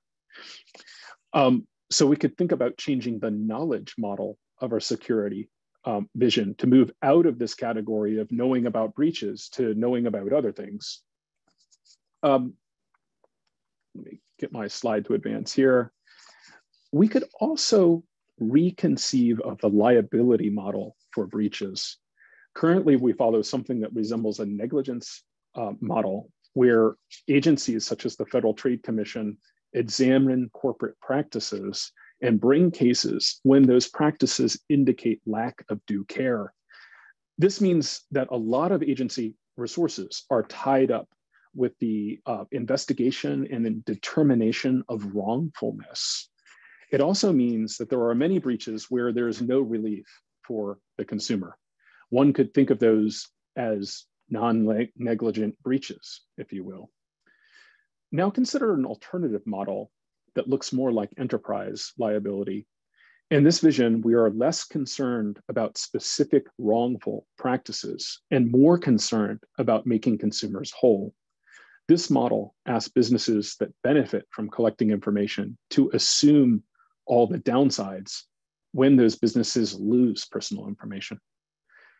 The agency could also move towards a maturity model where your security goals shift over time as the security landscape matures. In fact, you could become a driver of security maturity. So the agency could start with a simple goal of getting all institutions to evaluate security risks. Believe it or not, some institutions don't. But as we look over the horizon, we could imagine pushing companies to deepen their examination of risk. And in the 2030s, maybe we could imagine a solution where businesses are wholly owning the risks they create instead of externalizing them onto the public. The third topic I wanted to brief you on is the amount of high-level harmony in security frameworks themselves. The most popular security framework is the NIST cybersecurity framework. It was created to encourage security in the critical infrastructure sector. However, its flexibility and universality has made NIST attractive to many different sectors. Let me explain what we're looking at here. At the highest level, the NIST cybersecurity framework identifies 5 key functions for cybersecurity. This is an example of the identify security function. Identify includes the concept that in order to secure an enterprise, one needs to know all about the systems that comprise it. Moving on, you'll see I have some arrows here. So that's the function arrow there. Let me move on to my next slide here. However, the categories and subcategory columns decompose the high-level identification function into more specific steps. But please keep in mind that even the most simple step here is not simple, it's complex. for even small or mid-sized companies. Just imagine in your own personal life, if you had to follow this recommendation, IDAM1, and inventory all the physical devices and systems in your own household. Just imagine how long that would take and how complex it would be. And if you zoom out and imagine, well, what would that mean to also do that function for software? And what would it mean to do that in a small or medium-sized business? These are not simple tasks. Finally, let me call attention to this last column. This is what's known as the informative references column. This last column presents a huge takeaway for businesses. There's a great congruence among security standards. So this idea that one should inventory systems is shared amongst all the major security standards. And this column shows those cross-references. That might seem like a pedantic point, but in fact, it's very important for businesses. Businesses may be subject to several or even dozens of different security frameworks. Thus, they want to build processes that will satisfy as many standards as possible. This offers a lesson for the agency. If the PPA decides to adopt a new security framework, think carefully about that, because creating a new one creates a lot of headaches for industry, and it might be largely duplicative of existing security standards out there. I think the challenge you have to think about is whether you would materially advance cybersecurity by creating a new standard, or whether a cost-benefit analysis would reveal that going with existing standards is good enough and lowers compliance burdens. Finally, let me conclude with my fourth point. While there is a high-level consensus now about the steps one should take to promote good security hygiene, the mechanisms for implementing and assuring those steps are taken are very different. Companies like the NIST framework because it's voluntary and because a company can choose from a broad menu of precautions. The risk here with the NIST framework is choosing poorly. Other approaches command specific compliance objectives. For instance, the opposite approach to NIST is found in PCI DSS. PCI DSS, which is the standard required of all businesses that handle payment card data, is highly prescriptive. It tells you exactly what to do and how to do it. Now, somewhere in the middle exist other approaches, such as process and control-based approaches. Process-based systems are similar to NIST because fundamentally the company is in command of defining what the goalposts are and how to meet them. But a controls-based approach is somewhere in the middle. In a controls-based approach, the company gets to explain how it will reach goals, but some outside entity defines what those goals are. So an agency like PPA could articulate a series of goals and give companies the flexibility to choose how they reach them. That would be what a controls-based approach might look like. In summary, the agency has a lot of tough choices ahead, a lot of complex choices. But what I urge you to do at this moment is to start by thinking through your policy goals and don't lose sight of them. Notifying people of breaches is not a good policy goal. It lacks vision. Imagine if the headlines 10 years from now are largely the same as those today. We're in a kind of spin cycle of learning about security incidents and receiving notices of them. That, I think, would be a failure of vision. Instead, I urge you to consider a 10-year vision for where we want the security of Californians to be. The number of security breaches that occur will obviously be part of that vision, but I would hope that the agency's efforts could palpably promote trust in digital systems, reduce the number of incidents, reduce injury from those incidents, and require collectors of data to internalize the risks they create from collecting and using data. Thank you. Thank you very much, Professor Hufnagel, for that characteristically pellucid explanation and presentation to us. I am now pleased to introduce our next speaker, Professor Andrew Selbst, who will be presenting on automated decision-making, the goals of explainability and transparency.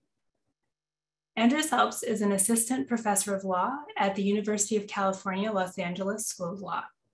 Professor Selbst's research examines the relationship between law, technology, and society. Drawing on resources from computer science, critical theory, sociology, and science, technology, and policy, society, Professor Selbst seeks to understand how the creation, use, and proliferation of different technologies can interact with existing legal regimes, and how legal actors can most usefully anticipate or respond to the social effects of new technology.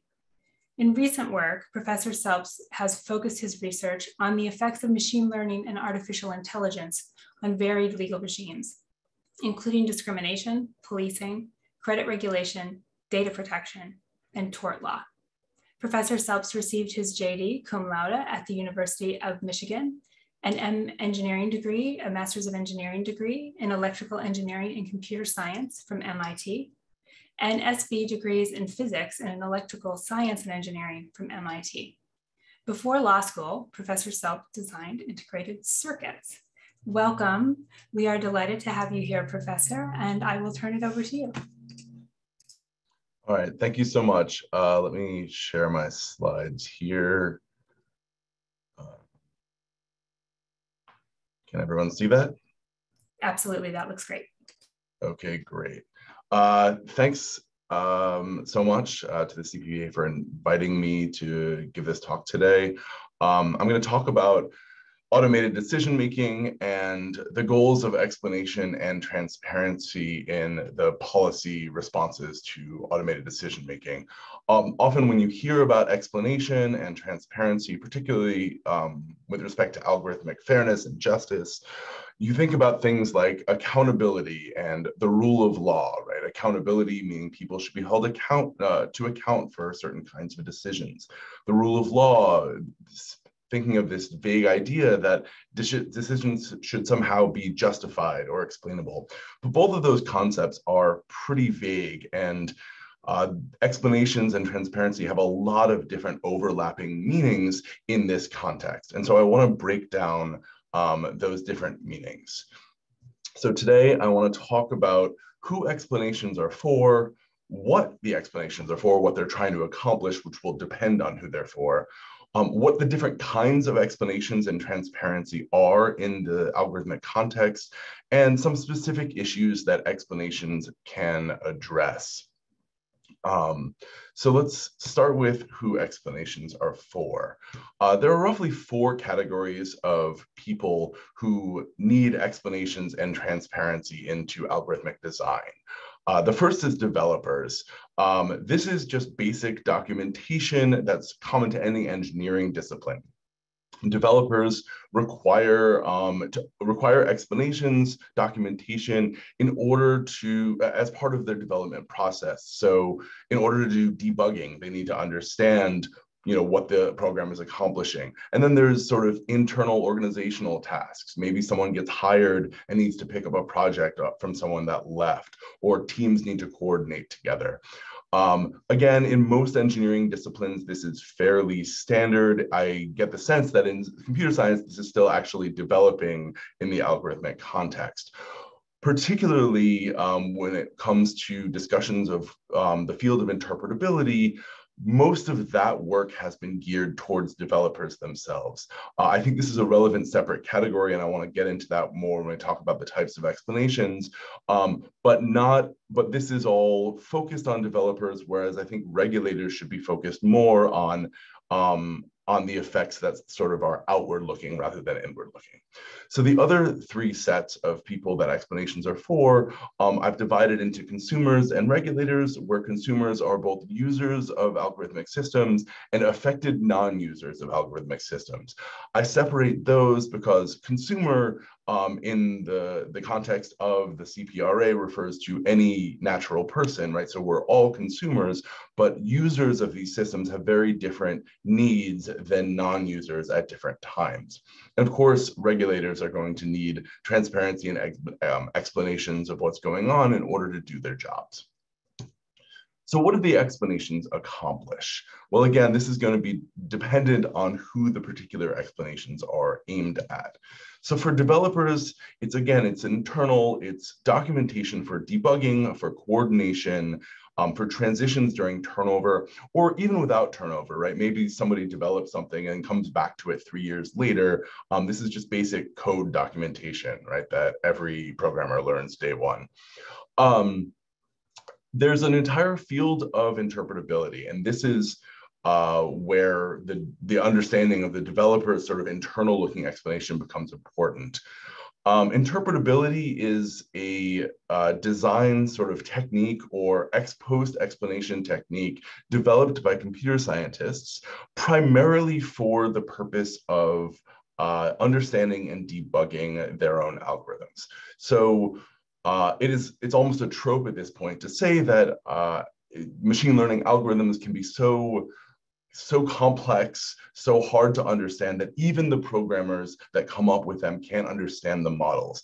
And especially for things like deep neural nets, that's definitely true, right? You can have the whole point of machine learning in some sense as differentiated from something that can be hand coded is that it comes up with models so complex that it's very difficult even for the developers to hold them in their mind. And so developers came up with different techniques, programming them in a certain way that uses a reduced number of variables or sort of ex post interpretability mechanisms that allow them to get a better handle on even what's going on in the algorithm. A few years ago, interpretability and explainable AI were very commonly discussed as possible sort of regulatory avenues of regulatory pursuit to try to get at this sort of rule of law accountability idea. But it's kind of not a great match, and in ways I'll explain more in a minute, because, and in large part because interpretability is really inward looking. It's developed for developers rather than for regulatory effects. So functionally, they want validation and more debugging from interpretability. For consumers, right, the kinds of explanations they want for users are making sure they understand what they're using and how it works, right? So someone buys an algorithmic system and wants to integrate it into their employment process, their loan process, their Medicaid allocation, right? They need to understand what it is they're doing. This can be from a consumer protection standpoint, right? Did they even get what they were buying? Does it work, right? It's a surprising amount of algorithmic systems on the market that just don't do what they say they do. And so there are consumer protection issues here.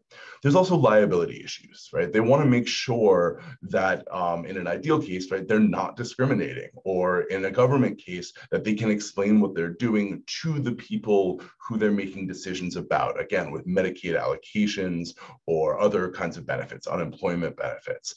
Are they going to be subject to challenge as government actors or private actors? So this is the kind of interests that users have in transparency and understanding their system. Affected non-user consumers are probably the most commonly discussed people when it comes to explainability concerns and when we talk about algorithmic fairness and justice, right? So there are a couple different kinds of concerns that non-user consumers can be alleviated by explanation. One is a question of procedural justice or the intrinsic value of explanation, right? It's a dignitarian concern. There's something just about being subject to decisions without ever being told what the basis of those decisions are, that sort of strips us of dignity. This is the reason Kafka's The Trial is such a horror piece, right? It's the horror of faceless bureaucracy that has no explanation. Now, this is very different from the idea of contestability, but it is still contained within the idea of due process, right? Part of due process is a dignitarian concern, a simple respect for humanity interacting with their government, right? They need some sort of explanation. The same is true on the private side. It's just a dignity question. Separately, there is the question of, did this decision, was this made correctly? Was this made in a justifiable way, right? So this is the concern of some, usually what is referred to as due process. Contestability falls in this category. And contestability is something that my co-panelists, Professor Kaminsky and Chairperson Urban, have written about. Probably will speak about more. And the last point, right, is the possibility of enabling future success. So a lot of the times, things like adverse action notices for credit denials that are required under the Equal Credit Opportunities Act are there to say that you were denied a loan because you did X and Y or didn't do X and Y. You didn't make enough money. You changed your job too recently. The idea of those could be an intrinsic value question, but often it's seen as a way to allow consumers to adapt their behavior to the rules that are governing their lives, right? To enable future success so that in the future they can get a loan, to enable consumer choice and action. And so these are all very different reasons that explanations to consumers can be useful. Finally, for regulators, anything needed for compliance and oversight. This is to make sure that the algorithmic systems are functional, right? To test for any sort of social and legal impacts based on whatever rules are created. So if, for example, there is a rule that creators or users of algorithmic systems have to explain something to consumers in the transparency regimes that I just discussed, then the regulators might come in to say, hey, are you setting up this rule to give the right kind of explanation? It turns out that you can have different kinds of explanations for the same phenomenon, and you can justify any number of them. So you could be denied credit, again, for either too frequent job changes, or you don't make enough money. And there might be good reasons to do one or the other. Maybe if you make only a little bit more money, you would have tripped the threshold to get credit. And so the justification for telling the consumer to make them a little bit more money is that's the thing that takes the smallest change in order for them to get credit in the first time. That's a way, or the next time rather, that's a way to explain something that is justifiable. But another one might be what makes up the bulk of the decision, even if it's harder to change, right? If it's about respect for the decision and for the rationale, then maybe you say, hey, you change jobs too frequently, you look like a bad credit risk as a result, but that's not a way that a consumer can really respond except by staying in the same job for a long time. So what the justification is for a future explanation is something that itself needs to be justified. And that won't be explained to a consumer, but perhaps a regulator would be interested. Those kinds of behind the scenes questions about how decisions get made, including decisions about how to explain things, would be for regulators. And finally, future policy learning. So I'm going to talk more about impact assessments, but the idea is algorithmic systems get tested, come with certain failure modes certain failure modes will be discovered, and we don't necessarily all know what those are, and they won't be made public. But in order to understand how to regulate in the future, regulators need access to this kind of testing, this kind of understanding about what's going on internally in these systems, the decisions that were made, the decisions that weren't made, and why, in order to understand better what problems are likely to come up in the future and make regulations that are just not, nail hammer situations where it's just, do the same thing everywhere, but actually smart, tailored regulations based on realistic failure modes. So those are the kinds of the goals of transparency for different actors. Now, I want to talk about a bunch of different kinds of explanations that and transparency that can be enacted, some of which go to different kinds of actors, right? So in general, I tend to think of these in terms of two different sets of explanations and transparency. The first is the focus on existing models. Again, maybe 4 years ago, this was really big in the conversation of algorithmic fairness and justice. We were talking about model explanations, right? There's an existing predictive model. How do you explain how it works? Outcome explanations. You were denied credit. Why were you denied credit? And interactive explanations where a consumer can go and sort of play with a model and get an intuitive sense about how things are moving within the model.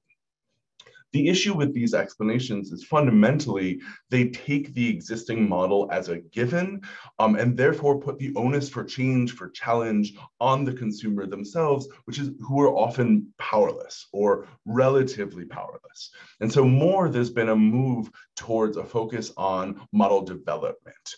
Right? Model development includes documentation, impact assessments, audits. It's really more of a focus on the people who are creating, implementing, and using these algorithms.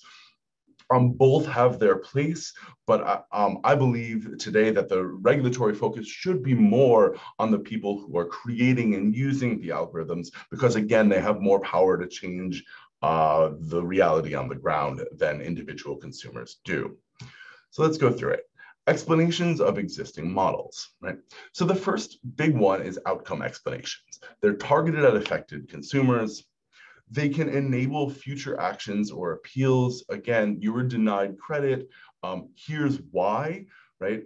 Hopefully they can tell you enough to know, should you appeal this decision? Was it made illegally? If you get an explanation of the law, or if you can take your explanation of the decision to a lawyer who knows the law, right? You can get an answer on whether it was illegally made, and you have a case for appeal. They can be dignity enhancing. Remember, these are the explanations that go to people who have decisions made about them. And so they're necessary just for basic dignity. But they can be underspecified in a way I discussed before, and they can be easily manipulated, right? If we have a weaker explanation-focused regime that does not dictate exactly how explanations are given or gives a lot of leeway, you can get somewhat meaningless explanations. So in the case of the Fair Credit Reporting Act, the adverse action notice regime, there's a lot of explanations, reason codes that are given that don't help, right? Some of them say, hey, there's no existing credit file, which doesn't say much about the credit determination at all, but it's a very, very useful, actionable item. Some say, length of time at job, which doesn't even say whether it's too long or too short, and it doesn't tell you how long. It's not actionable and doesn't really say much.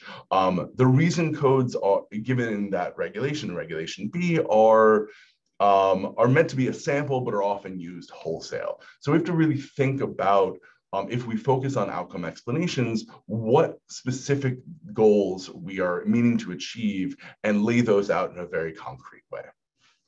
Model explanations take an existing model and try to simplify it in a way that's easier to describe, right? So either you take a localized outcome, right? So consumers who kind of look like you, what is different? So if you vary your income a little bit and the model is less sensitive to that than how long you've been at your job, then you understand more about the model, right? It's more sensitive to one variable versus another. You might be able to have a picture of how the model works in a localized way.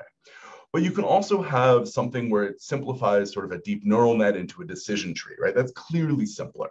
But those are often still too complicated to understand in any meaningful way. A person can't hold them all in their mind. So model explanations, right? Because a decision tree with 1,000 branches is not something that a person can understand enough to act on. They can trace it on a chart and literally follow the answers, but you can't explain it in a way that's helpful to consumers.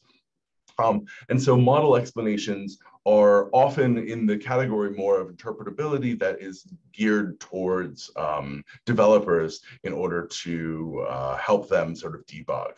And the last is interactive explanations. You see this on things like creditkarma.com, where you have a drop-down menu. If you increase your employment by X, or your salary by X amount, if you pay down certain amounts of debts, what will happen to your credit score, right? Things like that. Interactive models where people can get more of an intuitive feel. This is helpful. You don't actually need explanations to be literal, language-based explanations. And intuitive feel is helpful, but they can be very misleading, especially when models are non-monotonic or not even continuous, right? You can end up with consumers sort of playing around with an explanation here, and then it drops off a cliff in an area they didn't have access to. They can get a very misleading picture of how a model works. Right? So all of these explanations of existing models, to the extent they should be useful to a regulatory regime, put all the onus on the consumer in a way that can be somewhat empowering, but also quite misleading at times, which is why I say that the focus is better put on explanation of the model development process. What I will say is current law, where it requires explanations, is more focused on existing models, right? So I've mentioned adverse action notices a couple times. There's also the GDPR, which again, Professor Kaminsky will speak about a lot more. But here I'll say that Article 22 requires safeguards for automated processing, including human intervention and contestation. The only way you get contestation is an explanation that enables you to know when to contest something, right? And similarly, Article 13 to 15 require of the GDPR each have a subsection that requires meaningful information about the logic involved in automated processing. And again, what does meaningful mean? Well, this has not been litigated. It's not obvious what meaningful should mean. I believe it's functional, right? I believe meaningful should imply the ability to enforce your data subject's rights under data protection law or human rights law. So it means, again, contestability on the basis of discrimination, on the basis of illegal processing of data, things like that. To the extent we should have consumer-focused explanations, I think a functional test that asks the degree to which the explanation helps the consumer enforce other existing rights is probably the best approach. Okay, finally, we get to explanations of model development. And here I have, again, three different kinds. One is documentation, and then impact assessments and audits. Again, documentation is just basic, right? Basic standard practice in engineering. It allows coordination, allows handoff. One thing documentation should do is describe the limitations of the product, the failure modes, the testing that's been done. One of the big models that's floating around out there in the computer science world is drawn from electrical engineering. It's called data sheets. And here I'm partial to it because of my history as an integrated circuit designer. Whenever you buy a chip, it says it works under certain conditions. If it gets too hot, the response curve falls off. If the signal is too fast, you're not going to get a good response, right? This is not to say that the chip doesn't work. It just says here are the conditions under which it works. That's the idea for data sheets, right?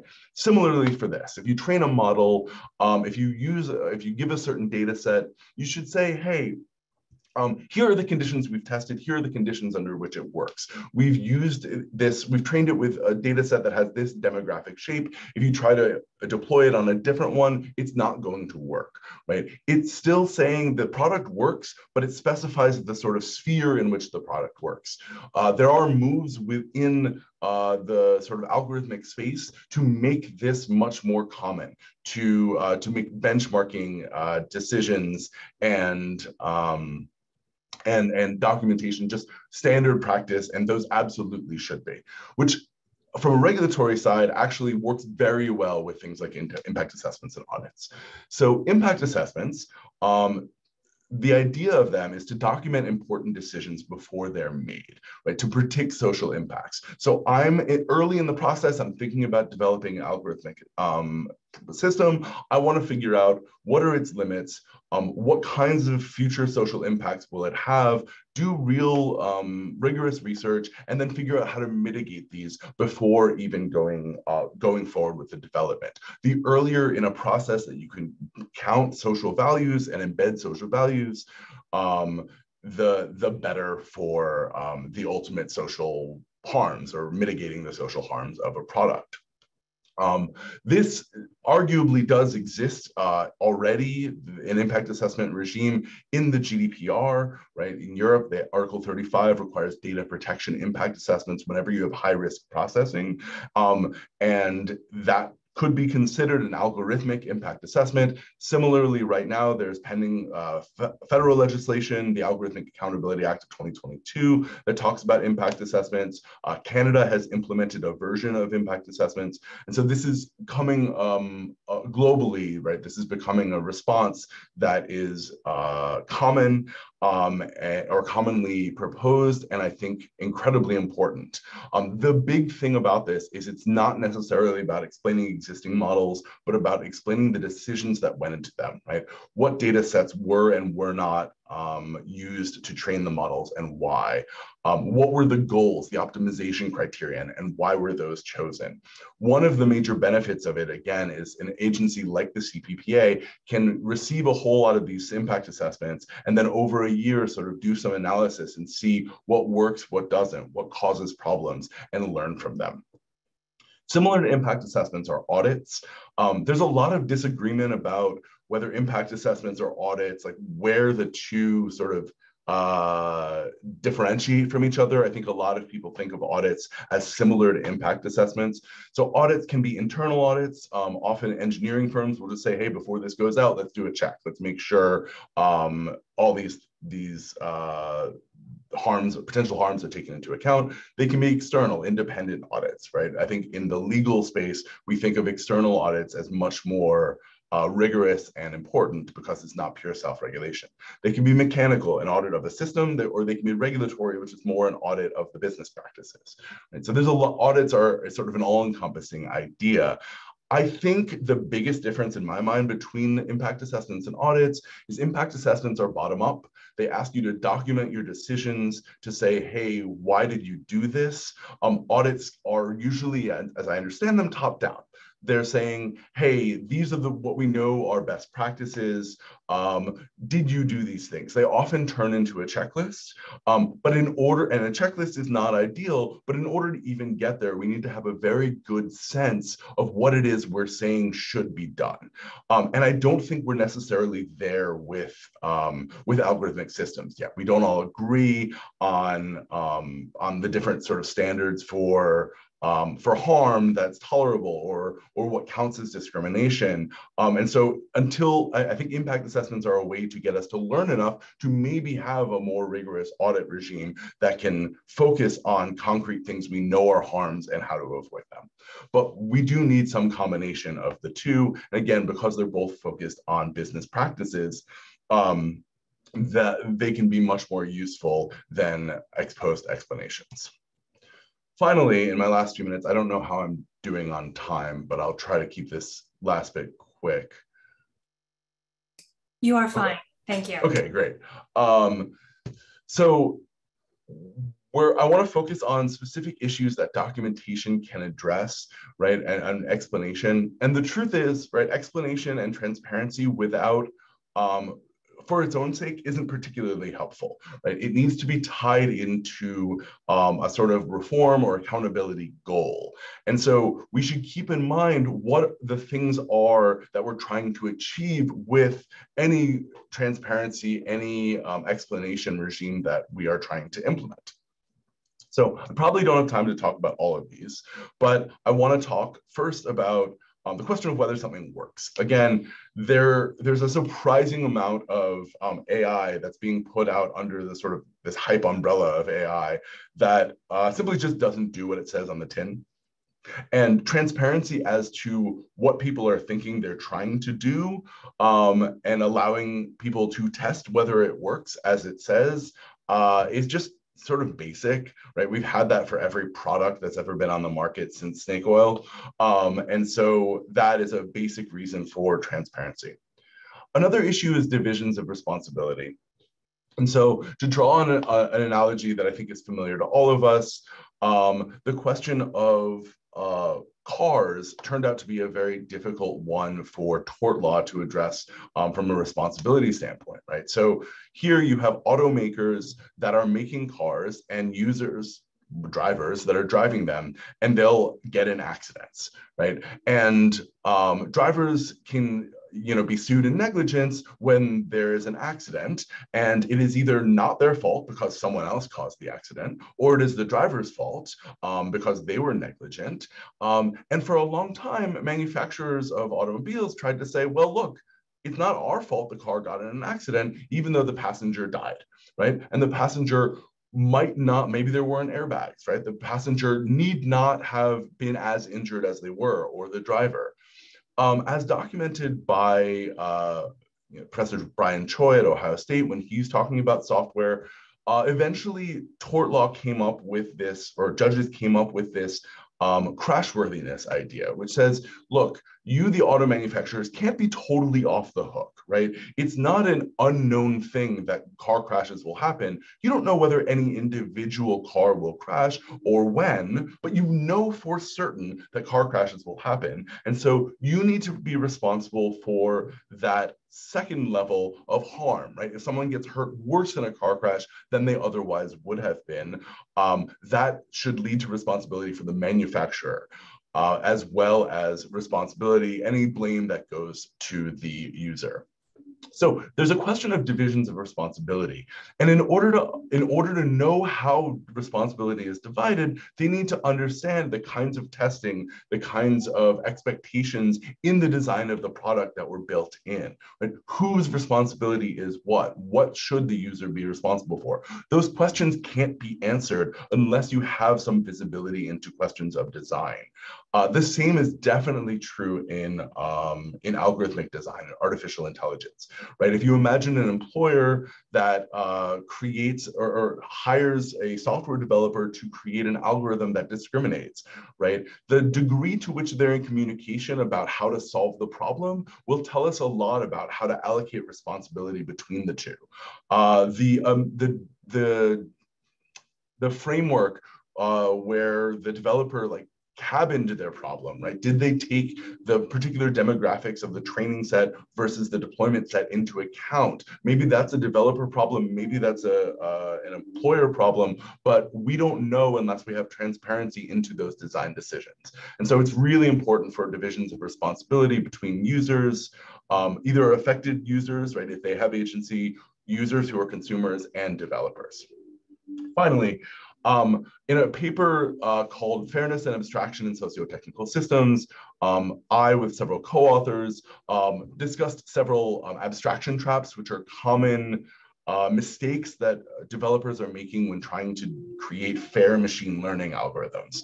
I want to talk specifically about two of them. The others can be found in the paper.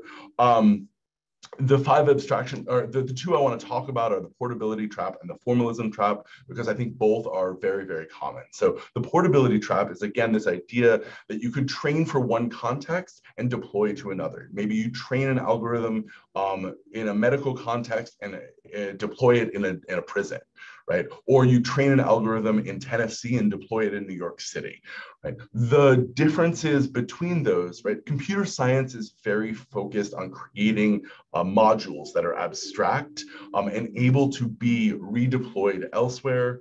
It's an aesthetic sensibility. It's something you start with day one in computer science, learning about abstraction. But the problem with it is that a lot of algorithmic systems function based on data they've taken into account, which has a context. And when you strip it from the context, you cannot guarantee any sort of fairness.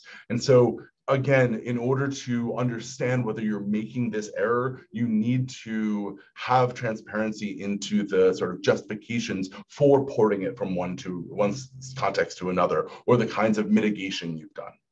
Formalism trap. Here we talk about how a lot of fair ML systems are trying to describe discrimination as a sort of mathematical formula, which will inevitably cut out a lot of the nuance of what lawyers and philosophers and sociologists mean by discrimination.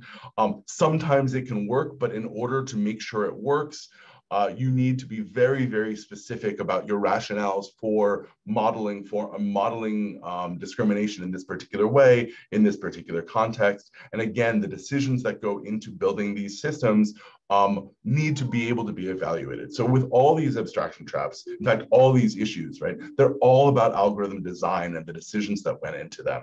So what I would say is, as you think about the regulation, the focus should definitely be on questioning how algorithm systems are designed, how harms are evaluated, how they're mitigated, and eventually whether they work if they are deployed.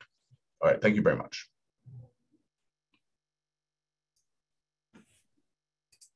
Thank you very much, Professor Selbst. Again, that was very helpful and clear, and we really appreciate you doing this for us.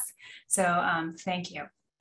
I'm very pleased now to introduce our final speaker, Professor Margot Kaminsky.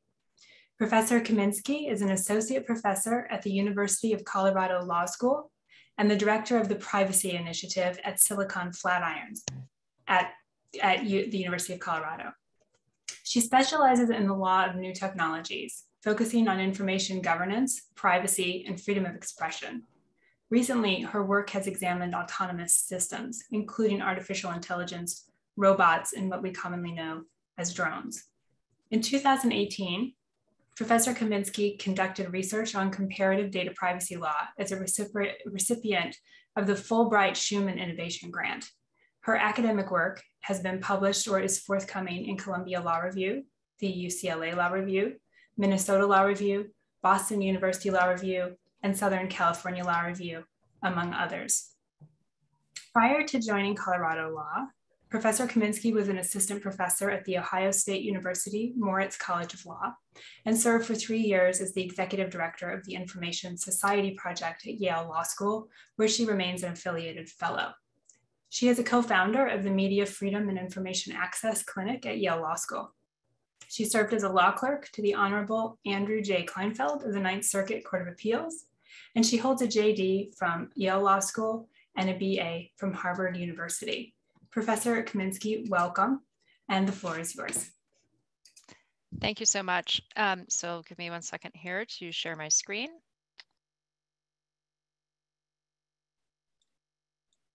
So I'm going to be presenting today on automated decision-making, and some of what I'm going to say here is going to overlap with what Professor Selbst introduced to us. But my perspective is a distinctly comparative one.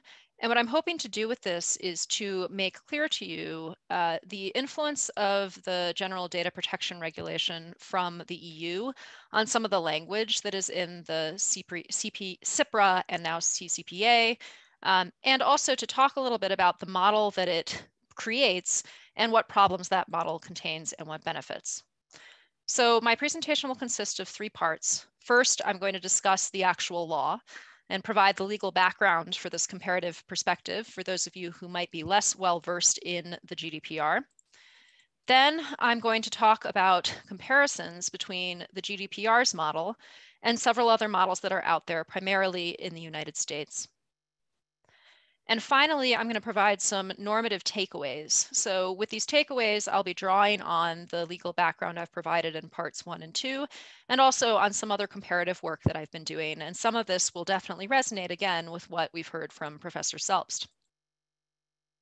So in a nutshell, again, for those of you who might not be so familiar with it, the General Data Protection Regulation, which is the large-scale data privacy or data protection regulation in the European Union, consists in a nutshell, this is probably the shortest presentation I'll ever give on the GDPR as a whole, of 2 parts. There's an individual rights section, many of which are going to be familiar to you as reflected in the same individual rights in the CCPA. And then there's a section on data controller, which for our purposes really means company, though it also includes government entities in Europe, data controller obligations. This part, the second part, is largely missing from many US state privacy laws. And we'll see how today, how some of the influence of the GDPR is making its way across the pond to data controller or company obligations. The second thing to know about the GDPR from a bird's eye view is that it has a very specific governance style, which is going to be relevant for my discussion of impact assessments in particular. The governance style of the GDPR is that it consists of often vague texts with high level concepts, such as the concept of fairness or the concept of lawfulness or the concept of discrimination.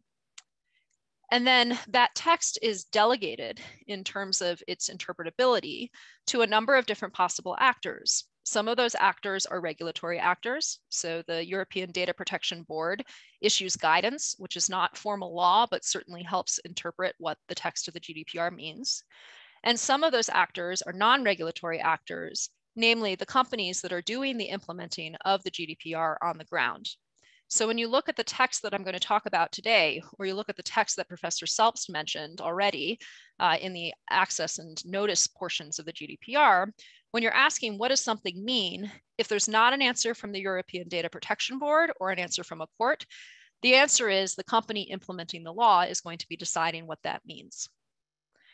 So this is a largely collaborative and deliberately so method of regulation, which might be surprising to some US persons who look at the GDPR and think that it's a top-down regulatory control version of privacy. GDPR also contains a number of very explicit collaborative compliance tools, such as certification and various sort of collaborative codes of conduct that can be created. But that collaborative governance is done in a very specific European context, which, as Chair Urban knows well, exists against the backdrop not only of huge regulatory fines, but against a human right, a right not only to privacy, but to data protection, which is interpreted by not really one, but two human rights courts. So where you have a vague term and it's being interpreted by a company and application, the company is still bounded by the fact that a human rights court may step in at some point to specifically interpret the term and help regulators enforce it. GDPR, unlike a lot of the state laws that we've been seeing, has both private and public enforcement, although class actions are not an instrument that really exists in Europe. There's an attempt at sort of a joint action in the GDPR. And additionally, as I said, it has these regulators who have been in place since long before the GDPR, who both provide guidance and often do the enforcing. Plus, the GDPR must be understood against the backdrop that many EU member states have had in place laws that have existed since the 1970s, and the regulatory infrastructure for enforcing them has existed since similar times. So turning to automated decision-making in the GDPR on the whole regulates the processing of personal data, wholly or partly by automated means, in addition to the processing of personal data in a filing system. That means that anytime that data is processed, personal data is processed by automated means, it's going to be subjected to the whole of the GDPR. Additionally, and perhaps confusingly, for those of us who are sort of looking at it more myopically from this side of the pond, the GDPR also contains specific provisions on automated decision-making with significant effects. So in my presentation on this first part of the actual legal bases for regulating ADM in the GDPR, I'm going to start with these ADM-specific provisions and then briefly point to several generally applicable provisions that are going to be relevant as well. Before I get into this, I just want to, again, really briefly talk about what the GDPR is aiming to do. So I've identified this in a piece that's called Binary Governance, in which I talk about how this two-pronged system of individual rights combined with compliance infrastructure or governance aims at three different goals with respect to automated decision-making. And again, this echoes with Professor Selbst's presentation. The first goal is really an instrumental one. So the instrumental goals largely look at, or largely sound in the idea that we are trying to fix automated decision-making. We're trying to prevent errors. We're trying to get rid of discrimination. We're trying to watch out for places where the ADM might crash or produce incredibly unexpected results. A second goal of regulating automated decision-making is a dignitary goal. And again, this is something that often gets characterized as being more European in nature. The idea being we don't want to, take away your name and give you a number or turn you into a data double and objectify you. However, there are certainly dignitary conceptions that echo in regulations in the United States. Professor Selps mentioned, for example, the FCRA. Third, and pretty significantly, the GDPR is concerned with lawfulness. It's concerned with accountability. And so when it's talking about data protection, it's not necessarily talking about the kind of privacy many of us think about when we think about being left alone. It's talking about power and accountability and disparities in access to data and access to decisions and power over individuals through files that are held on them. So justification really goes to this idea that the entity that has the power, the entity that's using the automated decision-making based on personal data, needs to both provide individualized explanations that justify its use and show that it's making socially normatively okay decisions. And additionally, the system as a whole needs to be justified as legitimate. We'll talk about more about that in a minute. So going to the actual text of the law, the GDPR contains what should be very familiar series of notice rights and access rights for individuals. The individual notice rights contain within them a right to notice about an automated decision with significant effects. These exist in Articles 13 and in Articles 14, one of which deals with gathering data directly from individuals, and the other of which deals with gathering personal data from third parties. The company or controller has an affirmative obligation to disclose not only the existence of automated decision-making, the fact that it exists, but also meaningful information about the logic involved. And there's your language from the CIPRA. And additionally, the significance and envisioned consequences of the processing for the data subject. Basically, why does it matter to you, right? What's the consequence of this going to be? As to timing, the timing when you're collecting data from an individual directly is supposed to be at the time that that data is collected. The timing when you're gathering data from a third party under Article 14 is that it has to be within a reasonable amount of time, which in the text is supposed to be no longer than a month. The second set of information rights around automated decision-making come from the GDPR's governing of individual access. So it's the exact same language, which might have interesting implications, by the way, for how one interprets the phrase meaningful information about the logic involved. But in Article 15, an individual requesting access to information from a company must be provided with meaningful information about the logic involved and the significance and envisaged consequences of the processing. In terms of timing, the individual can ask for information easily and at reasonable intervals, and yes, may be charged for it, but only under certain circumstances. This brings me to Article 22. So Article 22 is probably one of the most discussed and least understood portions of the GDPR. It establishes what is in effect automated decision-making due process. That is, it gives individuals who are subject to automated decision-making with significant effects the ability to contest such decisions. The start of Article 22, however, does not look like due process. It looks like a ban.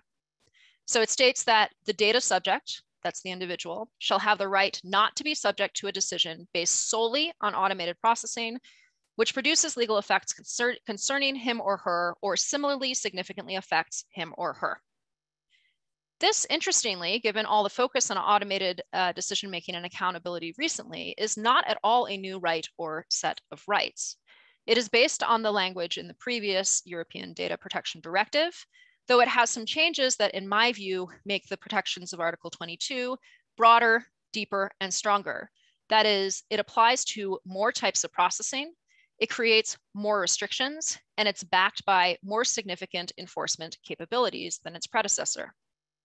For example, the guidance from the European Data Protection Board suggests that the terms based solely on automated processing does not leave out situations where a company adds a human in the loop solely to try to escape Article 22. So if you have automated decision-making and you put a human in it to try to get out of these restrictions or governance in this particular provision, you're not going to be able to do that, at least under the guidance from the European Data Protection Board. Second, and significantly, the guidance suggests that similarly significant effects can actually be quite broad. So one way to read this, one previous way to read this provision is to say that legal effects are fairly narrow and include only things such as housing decisions or employment decisions. But the guidance from the European Data Protection Board suggests that things like manipulative advertising, when it's particularly egregious, could be covered by this as well. Finally, the guidance establishes, and this is actually important just in terms of the requirements and how many of them take effect on how many companies, that this is a ban and not opt-in. So a number of the member states that implemented the previous version of Article 22 from the European Data Protection Directive read it or really implemented it to be a right that individuals had to opt into, which meant that the restrictions it places on companies only really took effect if a person opted into the right. The guidance here makes clear that that is not the case.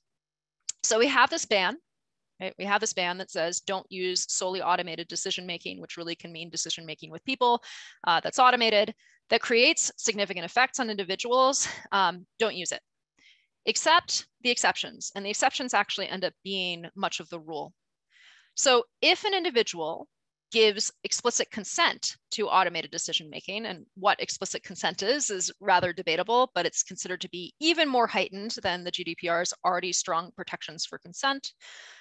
If they consent, or if it's necessary for a contract, or if as has already happened, a member state creates a law that authorizes particular forms of automated decision-making, then a company can use, or a government agency can use automated decision-making with significant effects on an individual. That's not the end of the story though. So when they are using automated decision-making, they are then required to put in place what are called suitable measures or suitable safeguards. So a data controller must implement suitable measures to safeguard the data subject's rights and freedoms and legitimate interests. So the real meat of the GDPR's regulation of automated decision-making, or AI, is this question of what constitutes a suitable measure or a suitable safeguard. And remember, back in the beginning of this part of the presentation, I talked about how the GDPR really has these two prongs. One side is individual rights, and the other side is compliance. Well, on the face of it, Article 22 looks like it's all about individual rights. It looks like it's algorithmic due process. But the actual content of Article 22, as interpreted through various instruments that accompany it, shows that it is significantly more than this. Within the text itself, the safeguards that are listed, which are really, it's an open list, not a closed list, but these are mandatory, include individual due process, that is the right to obtain human intervention in a decision, the right to express one's point of view, and the right to contest or challenge the decision. None of this is operationalized in the face of the GDPR. What I find to be really interesting about the provisions that you are tasked with interpreting is that there isn't an equivalent in the CIPRA or CCPA. Instead, there's a right to object. So one question for you in terms of trying to figure out how much alignment you want with what companies are already having to do under international law or under transnational law is to try to figure out whether your version of objection is going to map onto this algorithmic due process that's in Article 22. The suitable safeguards, when you look at the recital 71 that accompanies Article 22, also clearly indicate that there is an individual right to explanation. Now, there's been debate over this. I think the debate, in my view, is rather silly. It's very clear that in the accompanying document that goes along with the text, that regulators have decided to interpret Article 22 to include an individual right to explanation. In the guidelines too, the European Data Protection Board points out that this right to explanation is not necessarily the same thing as the disclosure of meaningful information about the logic involved. The Article 22 right to explanation is clearly outcome geared in the sense that it's trying to enable an individual to exercise the other rights. So an explanation must allow the individual who's affected by the decision to be able to challenge that decision. Whatever you put in the explanation needs to enable the rights. But it's a big mistake to think that these individual rights are all that the GDPR has to say on automated decision-making. Article 22 clearly in its suitable safeguards or suitable measures also aims at creating systemic compliance through risk regulation with a number of substantive goals. Recital 71 states that companies should implement technical and organizational measures to ensure that algorithms are not inaccurate, to make sure that inaccuracies on a systemic level are corrected. Recital 71, which again is the interpretive text that accompanies Article 22, not strictly speaking hard law, but certainly soft law or guidance, says that companies must prevent discriminatory effects on natural persons on the basis of a whole long list of categories, some of which are familiar to us in the US, other ones like trade union membership are more specifically European in nature. And both of these provisions suggest that companies are ex ante responsible for the system and for ensuring that the system doesn't result in certain kinds of predictable failures, the harms of which sound in individual rights again. Furthermore, the guidelines on automated decision-making say that audits are recommended as part of suitable safeguards, that third-party expert oversight is recommended as part of suitable safeguards, and finally, point to the impact assessment as being part of this systemic regulation.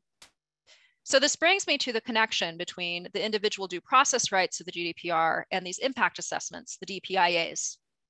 First, it's important to understand that DPIAs apply well beyond algorithmic decision-making in the GDPR. They apply to data processing in general. Automated decision-making with significant effects is identified explicitly in the text of the GDPR as one type of high-risk data processing that requires a DPIA. So if you understand Article 35 as establishing that any high-risk processing, which is a standard, not a rule, must be subject to a DPIA, and particularly high-risk processing must receive regulatory oversight before it's actually deployed, then automated decision-making is a rule within that standard that at least qualifies for the requirement that you conduct an impact assessment, and possibly sometimes qualifies for the requirement that you also consult a regulator before you release the algorithm for use. The guidelines on automated decision-making emphasize the centrality of the DPIA, as have several scholars, most specifically I'm thinking of Michael Veal and Lillian Edwards. They say that the DPIA, the impact assessment, is a crucial aspect of suitable safeguards, that it aims at systemically mitigating harms on a systemic and importantly ongoing, not just ex ante basis, to individual rights and freedoms. So what's interesting about this is that you have a risk regulation process, right? You have an ex ante impact assessment conducted on a systemic level that's going to try to mitigate harms. And traditionally, when we think about risk assessment or we think about risk mitigation, we think about things in safety critical contexts. So we think about, mitigating the harms or preventing the harms, like Professor Selp said, of car crashes, right? You put in more airbags so people get hurt less often. The big trick here, the really difficult thing, is that the harms that are being mitigated in an impact assessment in this context are often not measurable. Not only that, they're often contestable. So there are harms to individual rights, not necessarily harms to something that is quantifiable, measurable, or physical. So with my colleague, Gian Claudio Malgieri, who is a professor in Europe at EDHEC, we have looked at this and said, there's something about the DPIA specifically that connects to the GDPR's due process rights. And the DPIA as conceived of in the GDPR, when it's applied at least to automated decision-making, should feed into the kinds of information that's disclosed to individuals. They're symbiotic, these individual rights and this systemic analysis. Finally, I know I'm still in part one of the presentation, but the other parts are much shorter, I promise. It's crucial to understand that these rights, the rights of notice, the rights of access, the rights articulated in Article 22 and the obligations in the DPIA do not exist in a vacuum. DPIAs exist for other forms of processing, including systemic large-scale surveillance of public spaces. So to the extent that those data sets end up feeding into automated decision-making, they are additionally governed under the GDPR. The GDPR proposes high-level principles that are enacted throughout the regulation that also have bigger implications for data processing, even if it doesn't fall under Article 22. And that includes fairness and transparency, purpose limitation and data minimization. That is, state why you want the data and how you plan on only using it for those purposes, and accountability, which I'll come to in a moment. There's a substantive requirement of data protection by design and by default. So if you're designing an automated system, automated decision-making system, or really any profiling of individuals, you have to take into account these principles and design your technology ex ante so that it actually is built to execute those. And there's a series of other individual rights, including, for your purposes, an actual explicit right to object. Now, as I pointed out, in Article 22, you have a right to contest an automated decision, but additionally, you have a right to object to processing, writ broad, not fully broad, there's some restrictions on it, but this includes and goes beyond automated decision-making to other kinds of processing. Often that right to object involves a balancing test that is conducted by the company, but in at least one case, it includes an absolute right to object to direct marketing. So there, if you object to the use of your information for direct marketing, then the company can't decide that it's outweighed by other interests. So part 2 of this presentation, I want to talk a little bit about some normative comparisons and comparative observations about the GDPR's mode of governance of automated decision-making compared to what we're seeing arise in the United States. So the first thing I want to mention is that the GDPR's approach to impact assessments is not really truly exportable without understanding what else is going on in the GDPR. So it's very much situated in this two-prong approach of rights and compliance and in the collaborative governance nature of the GDPR. That is, it's on the one hand systemic risk regulation, which we know how to do very well in the US, but on the other hand, it's systemic risk regulation that is targeted at protecting core human rights that are elaborated by a human rights court. Stylistically, it's meta-regulation or collaborative regulation, the idea being that much of what happens in a DPIA is geared at trying to affect the internal infrastructure, the norms, the heuristics of a particular company. And accordingly, it really relies heavily on the regulatory infrastructure that exists in Europe and certain sort of norms that Europeans have around collaborative regulation. By contrast, proposals to regulate ADM in the United States notably largely exclude individual rights. So this is one place where I think you have the capability to really be a norm entrepreneur in this space, where the right to object to an automated decision-making would be one of the first, if not the first, examples in the United States of an individual right that is granted in the context of automated decision-making. And what I point out is that you might be a norm entrepreneur, or the California legislature might be a norm entrepreneur, citizens of California might be a norm entrepreneur in this sense, but they're not on the outside internationally. The international trend has been to recognize a right to contest automated decision makings, even as such a right has not really been proposed in the United States. The impact assessments that have been proposed in the US have largely had a very different flavor to the ones that are proposed in the GDPR, even if you can kind of track some similarities between them. What do I mean by this? The impact assessments in the US that have been proposed around automated decision-making are largely envisioned as more of an enterprise risk management tool than as a collaborative governing conversation with a particular regulator and the public.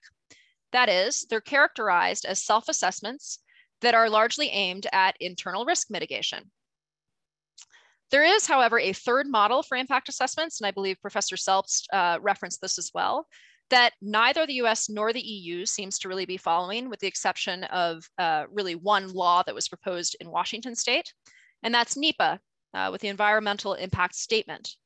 And this is to use impact assessments not just as internal risk management, nor just as collaborative governance and conversation with a regulator, but as iterative policymaking and a form of public accountability, so that the public, or at least impacted stakeholders, can see what's going on and influence policymaking further in this space.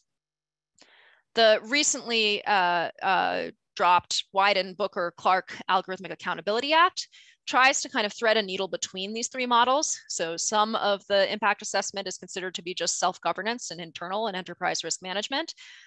Some of it is actually clearly collaborative governance in that the reports go to the FTC, and the FTC actually manages, under this model, reports to the general public, including a partial publicly disclosed database. And then, as I mentioned, this proposed Washington law, SB 5116, does actually require full public disclosure of impact assessments. They call them algorithmic accountability reports. However, this is done only in the state actor space, not in the private sector. So this brings me to two major weaknesses for the GDPR regime. The first is public accountability, which in my view, at least in our country, is absolutely necessary for some sort of collaborative governance with the private sector. And the second is stakeholder participation. That is to say, voices in and voices out, right? The ability of individuals to influence the creation of policies around impact assessments when they're actually being harmed by the algorithm. So the GDPR does say that companies have to consult data subjects, but that shall is largely modified by the requirement that they only need to do so where appropriate, and it's limited by concerns around trade secrecy, et cetera. And the guidelines on this say that consultation could be as simple as basically a Qualtrics survey. We all know how incredibly informative Qualtrics surveys can be. Additionally, DPIAs are recommended to be made public in the GDPR, but certainly not required. And so this is this place where you have a delegation by a regulator to a company to say, analyze your system to make sure it's not discriminatory. Anybody who's impacted by that discrimination doesn't have to be in the room when you try to figure out what discriminatory actually means. And then we have no real oversight except for spot inspection, or in some cases, regulatory inspection, regulatory pre-approval of whether you've actually effectively mitigated these harms. That is, voices in and out are crucial for both defining the nature of the contested harms that are to be mitigated, making sure that we have a not just company-defined definition of fairness, discrimination, bias, error, et cetera, and also making sure that the system as a whole is not just captured by an individual private company conducting what's effectively self-regulation. So by contrast, there's actually some interesting things to be learned, again, from these proposed US laws in other jurisdictions or federally. And they take stakeholder participation much more seriously, even if, as I mentioned, they're not really leaning on public disclosure of impact assessments.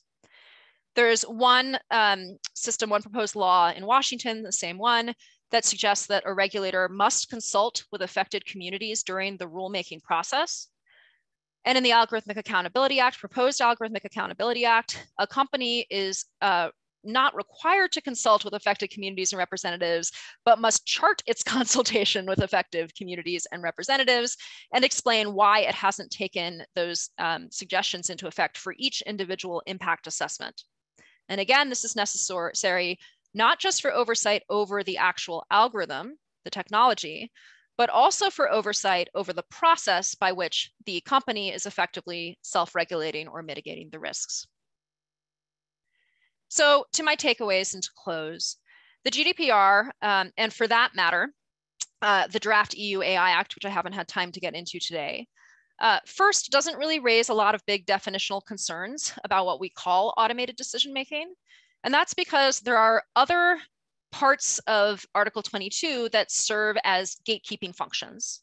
So the regulations of Article 22 are triggered less by, are you a solely automated decision-making system, and more by the fact that such decisions have significant effects, or the DPIA requirement is triggered really by whether there are high risks from processing. Thus, they don't really need to sort out what counts as an automated decision.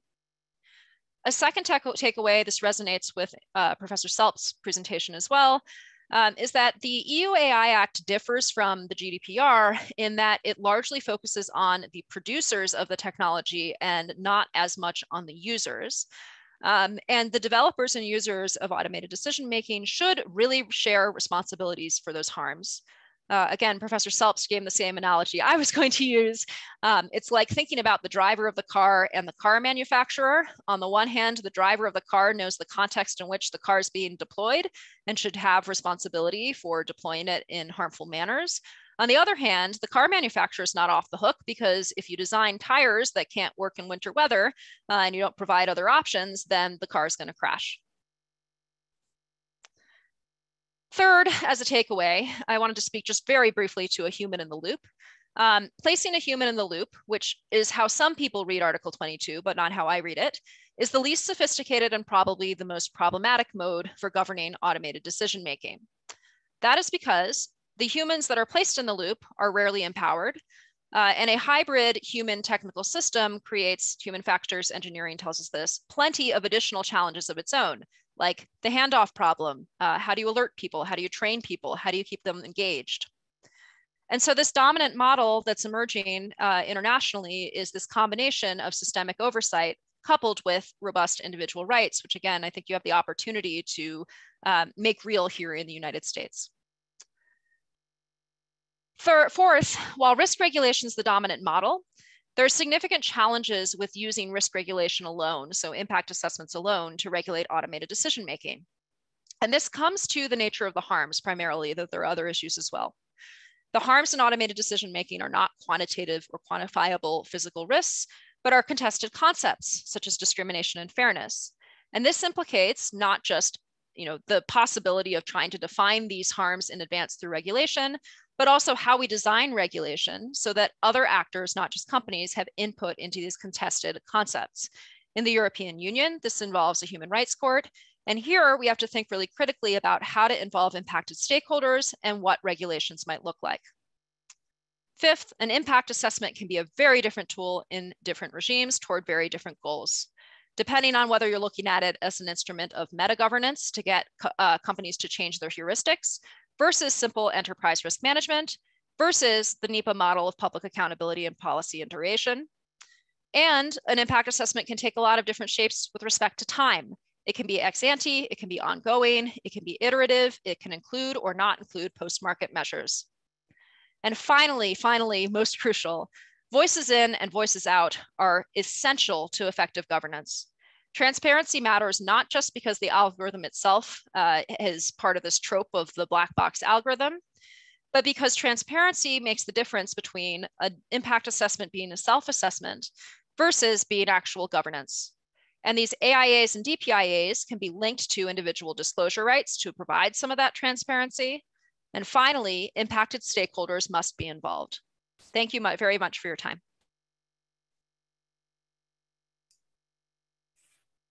Thank you so much, Professor Kaminsky, again, for that really interesting, informative, and clear presentation. It is much appreciated. I would like to, Professor Kaminsky was actually our last speaker for the day.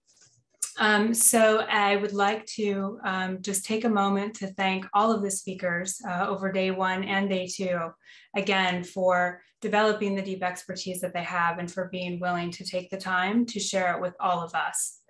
As a reminder, of course, the guest speakers' views should not be taken as the views of the agency or the board. They are the presenters' views only, but I hope that they were interesting and informative for everyone listening.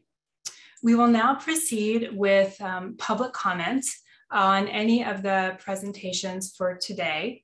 I will go ahead and say a little bit again about how the mechanics of public comment work, just so everybody is comfortable with that, and then we will go into it. If you wish to speak on an item, please use if you wish to speak, please use the raise your hand function, which is in the reaction feature on the bottom of your Zoom screen. The moderator, our moderator, Mr. Gorley, will look for raised hands and will request you to unmute yourself for comment. When your comment is completed, Mr. Gorley will mute you again. We do find it helpful if you identify yourself, but again, this is entirely voluntary and you don't need to do so if you would rather not. Also, as a reminder, each person has 3 minutes and please do keep your comments to 3 minutes or less. And under the rules of the road of the Bagley-Keene Open Meeting Act, comments are required to be tied to the agenda items. So any presentation today, please feel free to comment on that. Presentations from yesterday were appropriate to comment on yesterday. Also, please realize that the board and the speakers cannot generally respond to comments, but please do not take this to think that we are not listening or that we are being non-responsive. It is important that we make sure that we comply with Bagley-Keene in order to avoid compromising either the commenters' goals or the board's mission. So we are listening. All information, including public comments, are being recorded and transcribed and will be available for the board, for the agency staff, and indeed for the public to review. And again, if you have any questions, please do write to info@cppa.ca.gov. All right, with that, I hope that was clear. Are there any comments from members of the public? Yes, there are, Chairperson Urban. Please go ahead. Ms. Loss, you may now unmute yourself. Thank you. Hi, thanks again for holding this informational session. I found it very helpful, just like yesterday. I did want to comment on automated decision-making, as that was the topic for today. So the CPRA, actually, it's still it's not very clear whether the CPRA will provide an opt-out of profiling. So I think the CPPA is empowered to issue regs on that. But I think on that note, it might be helpful to understand whether one, it'll hinge on decisions that produce legal or similarly significant effects. And two, what those legal or similarly significant effects are. So just like providing some examples on that and whether we can take from the GDPR use cases, because there's a lot of resources on that end, or to what extent we can use those resources as we operationalize some of these requirements. So I think just kind of drawing the line of, what resources can we look to when we try to operationalize the opt-out of ADM, including profiling. Thanks. Thank you very much, Ms. Laus. Mr. Gorley, is there further public comment? Yes, there is. Ms. Huddleston, you may now unmute yourself. Thank you. And thank you, Madam Chair, for hosting this informational session today, as well as the one yesterday. My name is Jennifer Huddleston, and I'm Policy Counsel with NetChoice. While it's worth acknowledging the concerns that were expressed by several of today's experts, I would ask that the agency should also be cautious about overly expansive actions that would penalize the use of neutral and beneficial technologies in a way that undermines their many daily uses that have benefited consumers, including ways that technologies such as algorithms improve and provide solutions for privacy, security, and authentication concerns. As the board considers their potential rulemakings on these issues, it should carefully consider the impacts on the beneficial uses, as well as its attempts to address any concerns there are. And also, as was mentioned earlier today, the impact on other issues, including speech, that may arise from these regulations.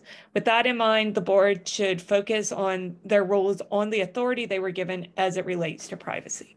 Thank you. Thank you very much, Ms. Huddleston. Mr. Gorley, is there further public comment? Yes, there is one more. Mr. Winters, you now have permission to unmute yourself. Hi, Ben Winters. I'm counsel with the Electronic Privacy Information Center, and I'd like to thank you for the opportunity to comment and for creating these, public processes where we can get these great presentations. So Epic plans on writing, we commented earlier and plans on continuing to comment, but just in terms of automated decision-making systems, I'd like to urge the commission or the agency to adopt a broad rights-enhancing definition of automated decision-making technology, as well as profiling, ensure easy access to information about the use and logic of automated decision-making systems, and make it as easy as possible for individuals to opt out of such systems. That broad definition may be met with concerns from industry and even individuals with beneficial uses of automated decision-making technologies, but that should be a burden that they can fulfill, and the risk of under-inclusive definitions is a greater one.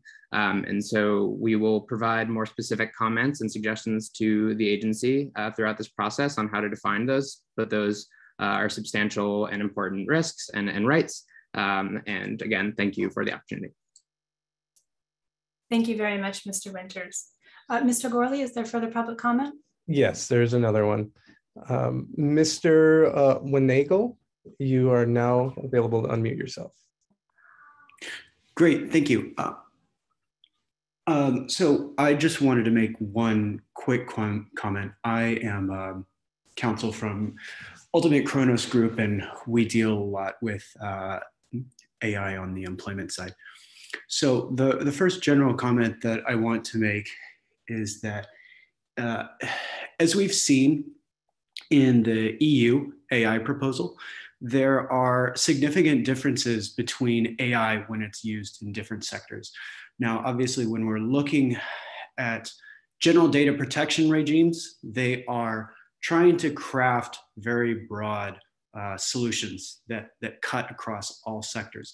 But in particular for AI, I think as we see Europe and the EU is recognizing that this may not be kind of like a one size fits all type solution. So in the EU AI proposal, they're looking at when AI may affect maybe high risk in certain areas. And one of them that they look at is for example, employment. But I would note that it is kind of important that when we look at how AI is going to work with respect to employment, we already have a number of regulations. As many of the speakers have pointed out today, discrimination is a serious issue when it comes to AI. But in employment, we already have in California and the United States, very strong anti-discrimination laws. So it's important to think about how these systems are going to interact with the existing laws and make sure that we are not essentially over-regulating when we are putting certain laws in place for AI and employment. That is, of course, assuming that the CPRA is actually going to apply to employment and that application doesn't go away for some point at some point in the next year. That's it. And thank you for everyone for listening. Thank you very much. Very much appreciated. Mr. Gorley, is there further public comment? There is no comment at this time. Thank you, Mr. Gorley. I will wait just a few seconds in case anybody's fiddling with the raise hand or is thinking. There's one more. Okay, thank you. Okay, Ms. Smith, you are now permitted to unmute yourself. Hi, this is Nicole Smith again from ServiceNow. I just wanted to thank all the presenters for a wonderful presentation. It was very helpful. And I'm privacy counsel for ServiceNow in Silicon Valley. And as you know, Silicon Valley and California, throughout California, we are a cradle of development for AI. There's a lot already in development, and many companies like ServiceNow, Workday, Google have a set of AI principles already that they're holding themselves to in an effort to future-proof the technology in anticipation of there being requirements to make sure that the AI isn't discriminatory, et cetera. And it looks like this is a direction that not only California, but many other states and countries are going. And to that end, it would be wonderful even if you could let us know in advance so that we can adjust early on rather than later in the development process and take into account any additional responsibilities that you see coming down the pipeline, essentially, as soon as possible, even perhaps before the rules are finalized, just because it takes a lot to be able to pivot. So the earlier we have the information, the earlier we can do a course correction. And it would just be greatly appreciated to get any kind of tips or outlines in advance to the extent that it's available even prior to the final rules being promulgated. That's my comment. Many thanks. Thank you very much, Ms. Smith. And thanks to everyone who has commented. Mr. Gourley, are there further public comments? There are no other commenters at this time. Okay. Again, thank you to everyone who has provided such useful public comments over the last couple of days. And again, a big thank you to our presenters for their careful, informative, and rich presentations. They are very much appreciated. Just a quick reminder that recording of the sessions and the presentations that speakers use will be on our website under meetings and events when they are processed. They do have to be put through processing in order to be accessible, but we hope that they will be up soon. And when a transcript can be produced, that will also be put up. I would feel remiss if I didn't make one more plug for the stakeholder sessions while everyone is still here. Please do go to our website and check out the stakeholder sessions and sign up if you are interested in doing that. We would greatly appreciate that. And with that, I will move to our very last item, which is adjournment. Again, thank you to the presenters. Thank you to everyone who engaged in public comment. Thank you to board members and staff for all the work that you've done and putting the meeting together, staff across several agencies for all of their contributions to these informational sessions and to the board's work.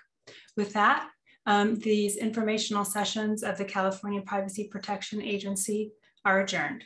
Thanks, everyone.